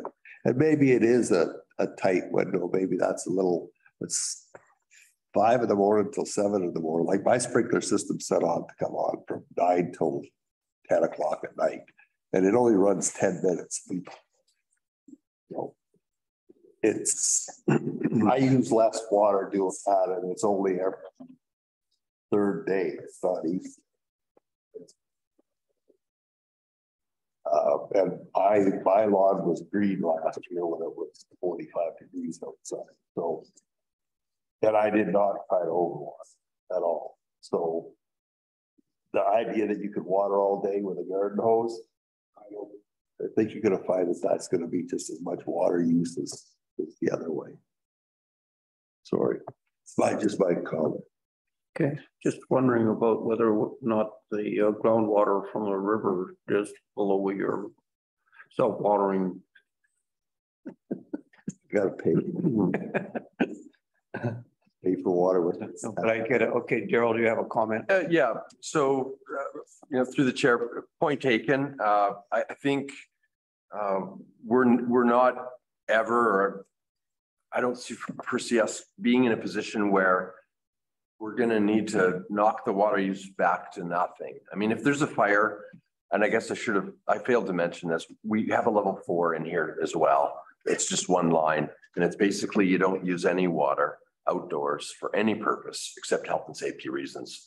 So if we need to crank that right down, we will. And it's just a nice thing to have in there if we need it. In terms of, watering on a sprinkler for 10 minutes per zone 3 times a week. Yeah, so if you were in level 2 or level 3, all we're asking is you adjust that to align with your civic address. And you can still do that on a Monday and a Thursday, or a Tuesday and a Friday.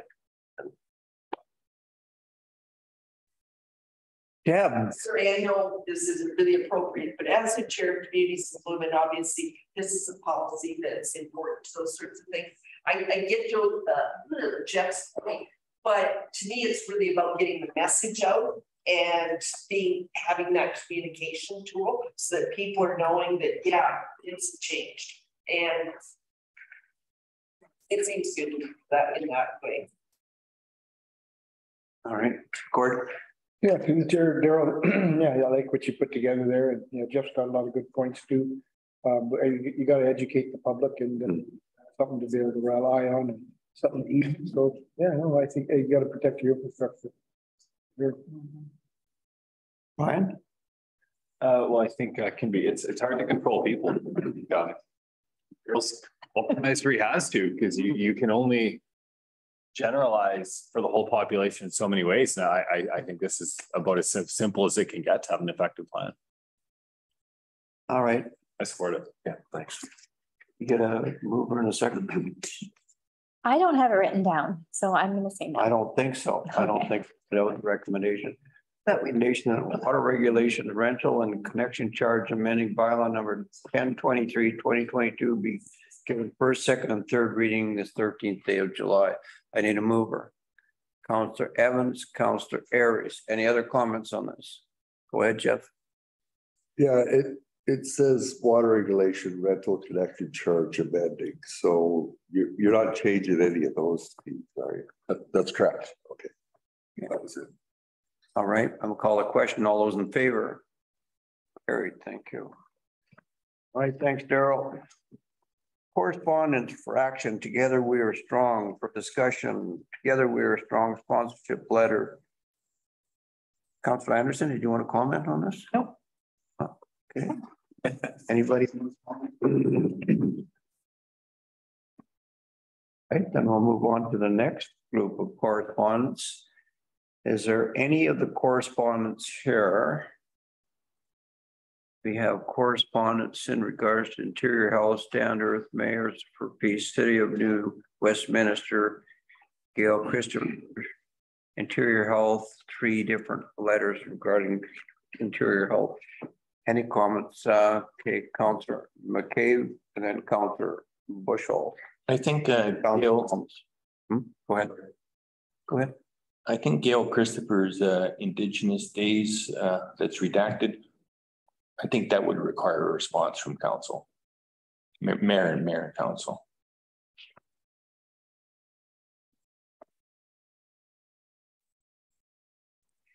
We could ask staff on our behalf to draft something. Yeah, I read this and, we can respond to this. I would sit down with Jennifer and we can have a comment. Go ahead, Gord. Yeah, I kind of was taken back by this, and I had talked to Jason and Jamie about it today, and they've already reached out to Gail. I know Gail as well. And yeah, you know, after, I mean, just going to the beach park today and listening to Slatson talk about how we support them and you know, all that, you know, I'm just kind of taken back. And I will talk to Gail about it, but for sure, if the district wants us to reply and Jason and I'd be fine with that too. I think when I read this letter, I was a bit concerned about it as well, but I think we need to give this letter. I think we have to answer this letter and we have to answer it and give them an update of the relationship that we do have with Slatson, and we do a lot with them. Councillor Anderson, your comments? Just a comment to Jason and Jamie. Did we not have something going on that day? Myself and Jamie were there. We represented the district and it's one of those funny things that Jamie actually said hi to Gail on the way by. And I don't know that she didn't recognize that we were representing the district or didn't recognize who was saying hi. So to say that she didn't see anybody there is a little odd, whatever else. And that's why Jamie wrote back. And I was going to say that too, is I can pass that on through council. Jamie did respond on behalf of the Recreation Department. It's actually very well word email and it listed all the things that we've been doing as Recreation Department, not from a council perspective, but as from a staff perspective, what we've been doing. So, I mean, that can be taken into consideration on your response if you want to write back to them that what we've already sent back as well. And when we felt that was reasonable because we were actually in attendance and Gail and Jamie have a personal relationship as well. But it seems like she has a personal relationship with several people. So I can share that with all council. I did share with Councilor Bushel earlier. Was it today or yesterday that you asked for it? And I sent that to you. Well, obviously the person needs to be informed. Councillor Malmus and Councillor. Through the chair, maybe you should read the letter. I recall the chamber commenting. She says that the district is sick of us. I recall the chamber commenting that, boy, we really blew that because it came up too soon. Next year we'll have something. So that's it to us, but she's on the chamber. So I recognize we have a pretty good relationship, but after today, all the meetings that we have with Slatson, I'm missing this because it's directed at the chamber. Well, it's attention all councillors and district staff. That's what it is. Councillor McKay, you had a comment? Well, yeah, kind of two district to Sycamore. So if the rec department's already responded, that's probably good enough then. Yeah, possibly. Okay. Councillor Evans. Thanks. It's just a question. What is the date so that I can put it in my phone for next year to give us notice? June 21st. It's the 21st. Thank you. Councillor Aries. Yeah, I know the citizen as well, and I know she's got really just got good intentions with this. I just wanted to get it into I respect that she submitted it here because she just wants people to see it and be aware of it, and she just cares. Okay. Well taken. Anyone else on this? Any other correspondence that councillors would like to discuss? And I'm hearing none, so we will move on. That the regular council meeting for July 13, 2022 be adjourned at 8:24. Councillor Malmus, Councillor Anderson, all in favor? Thank you. That was a good. Lots of nuggets in there. Then are we still?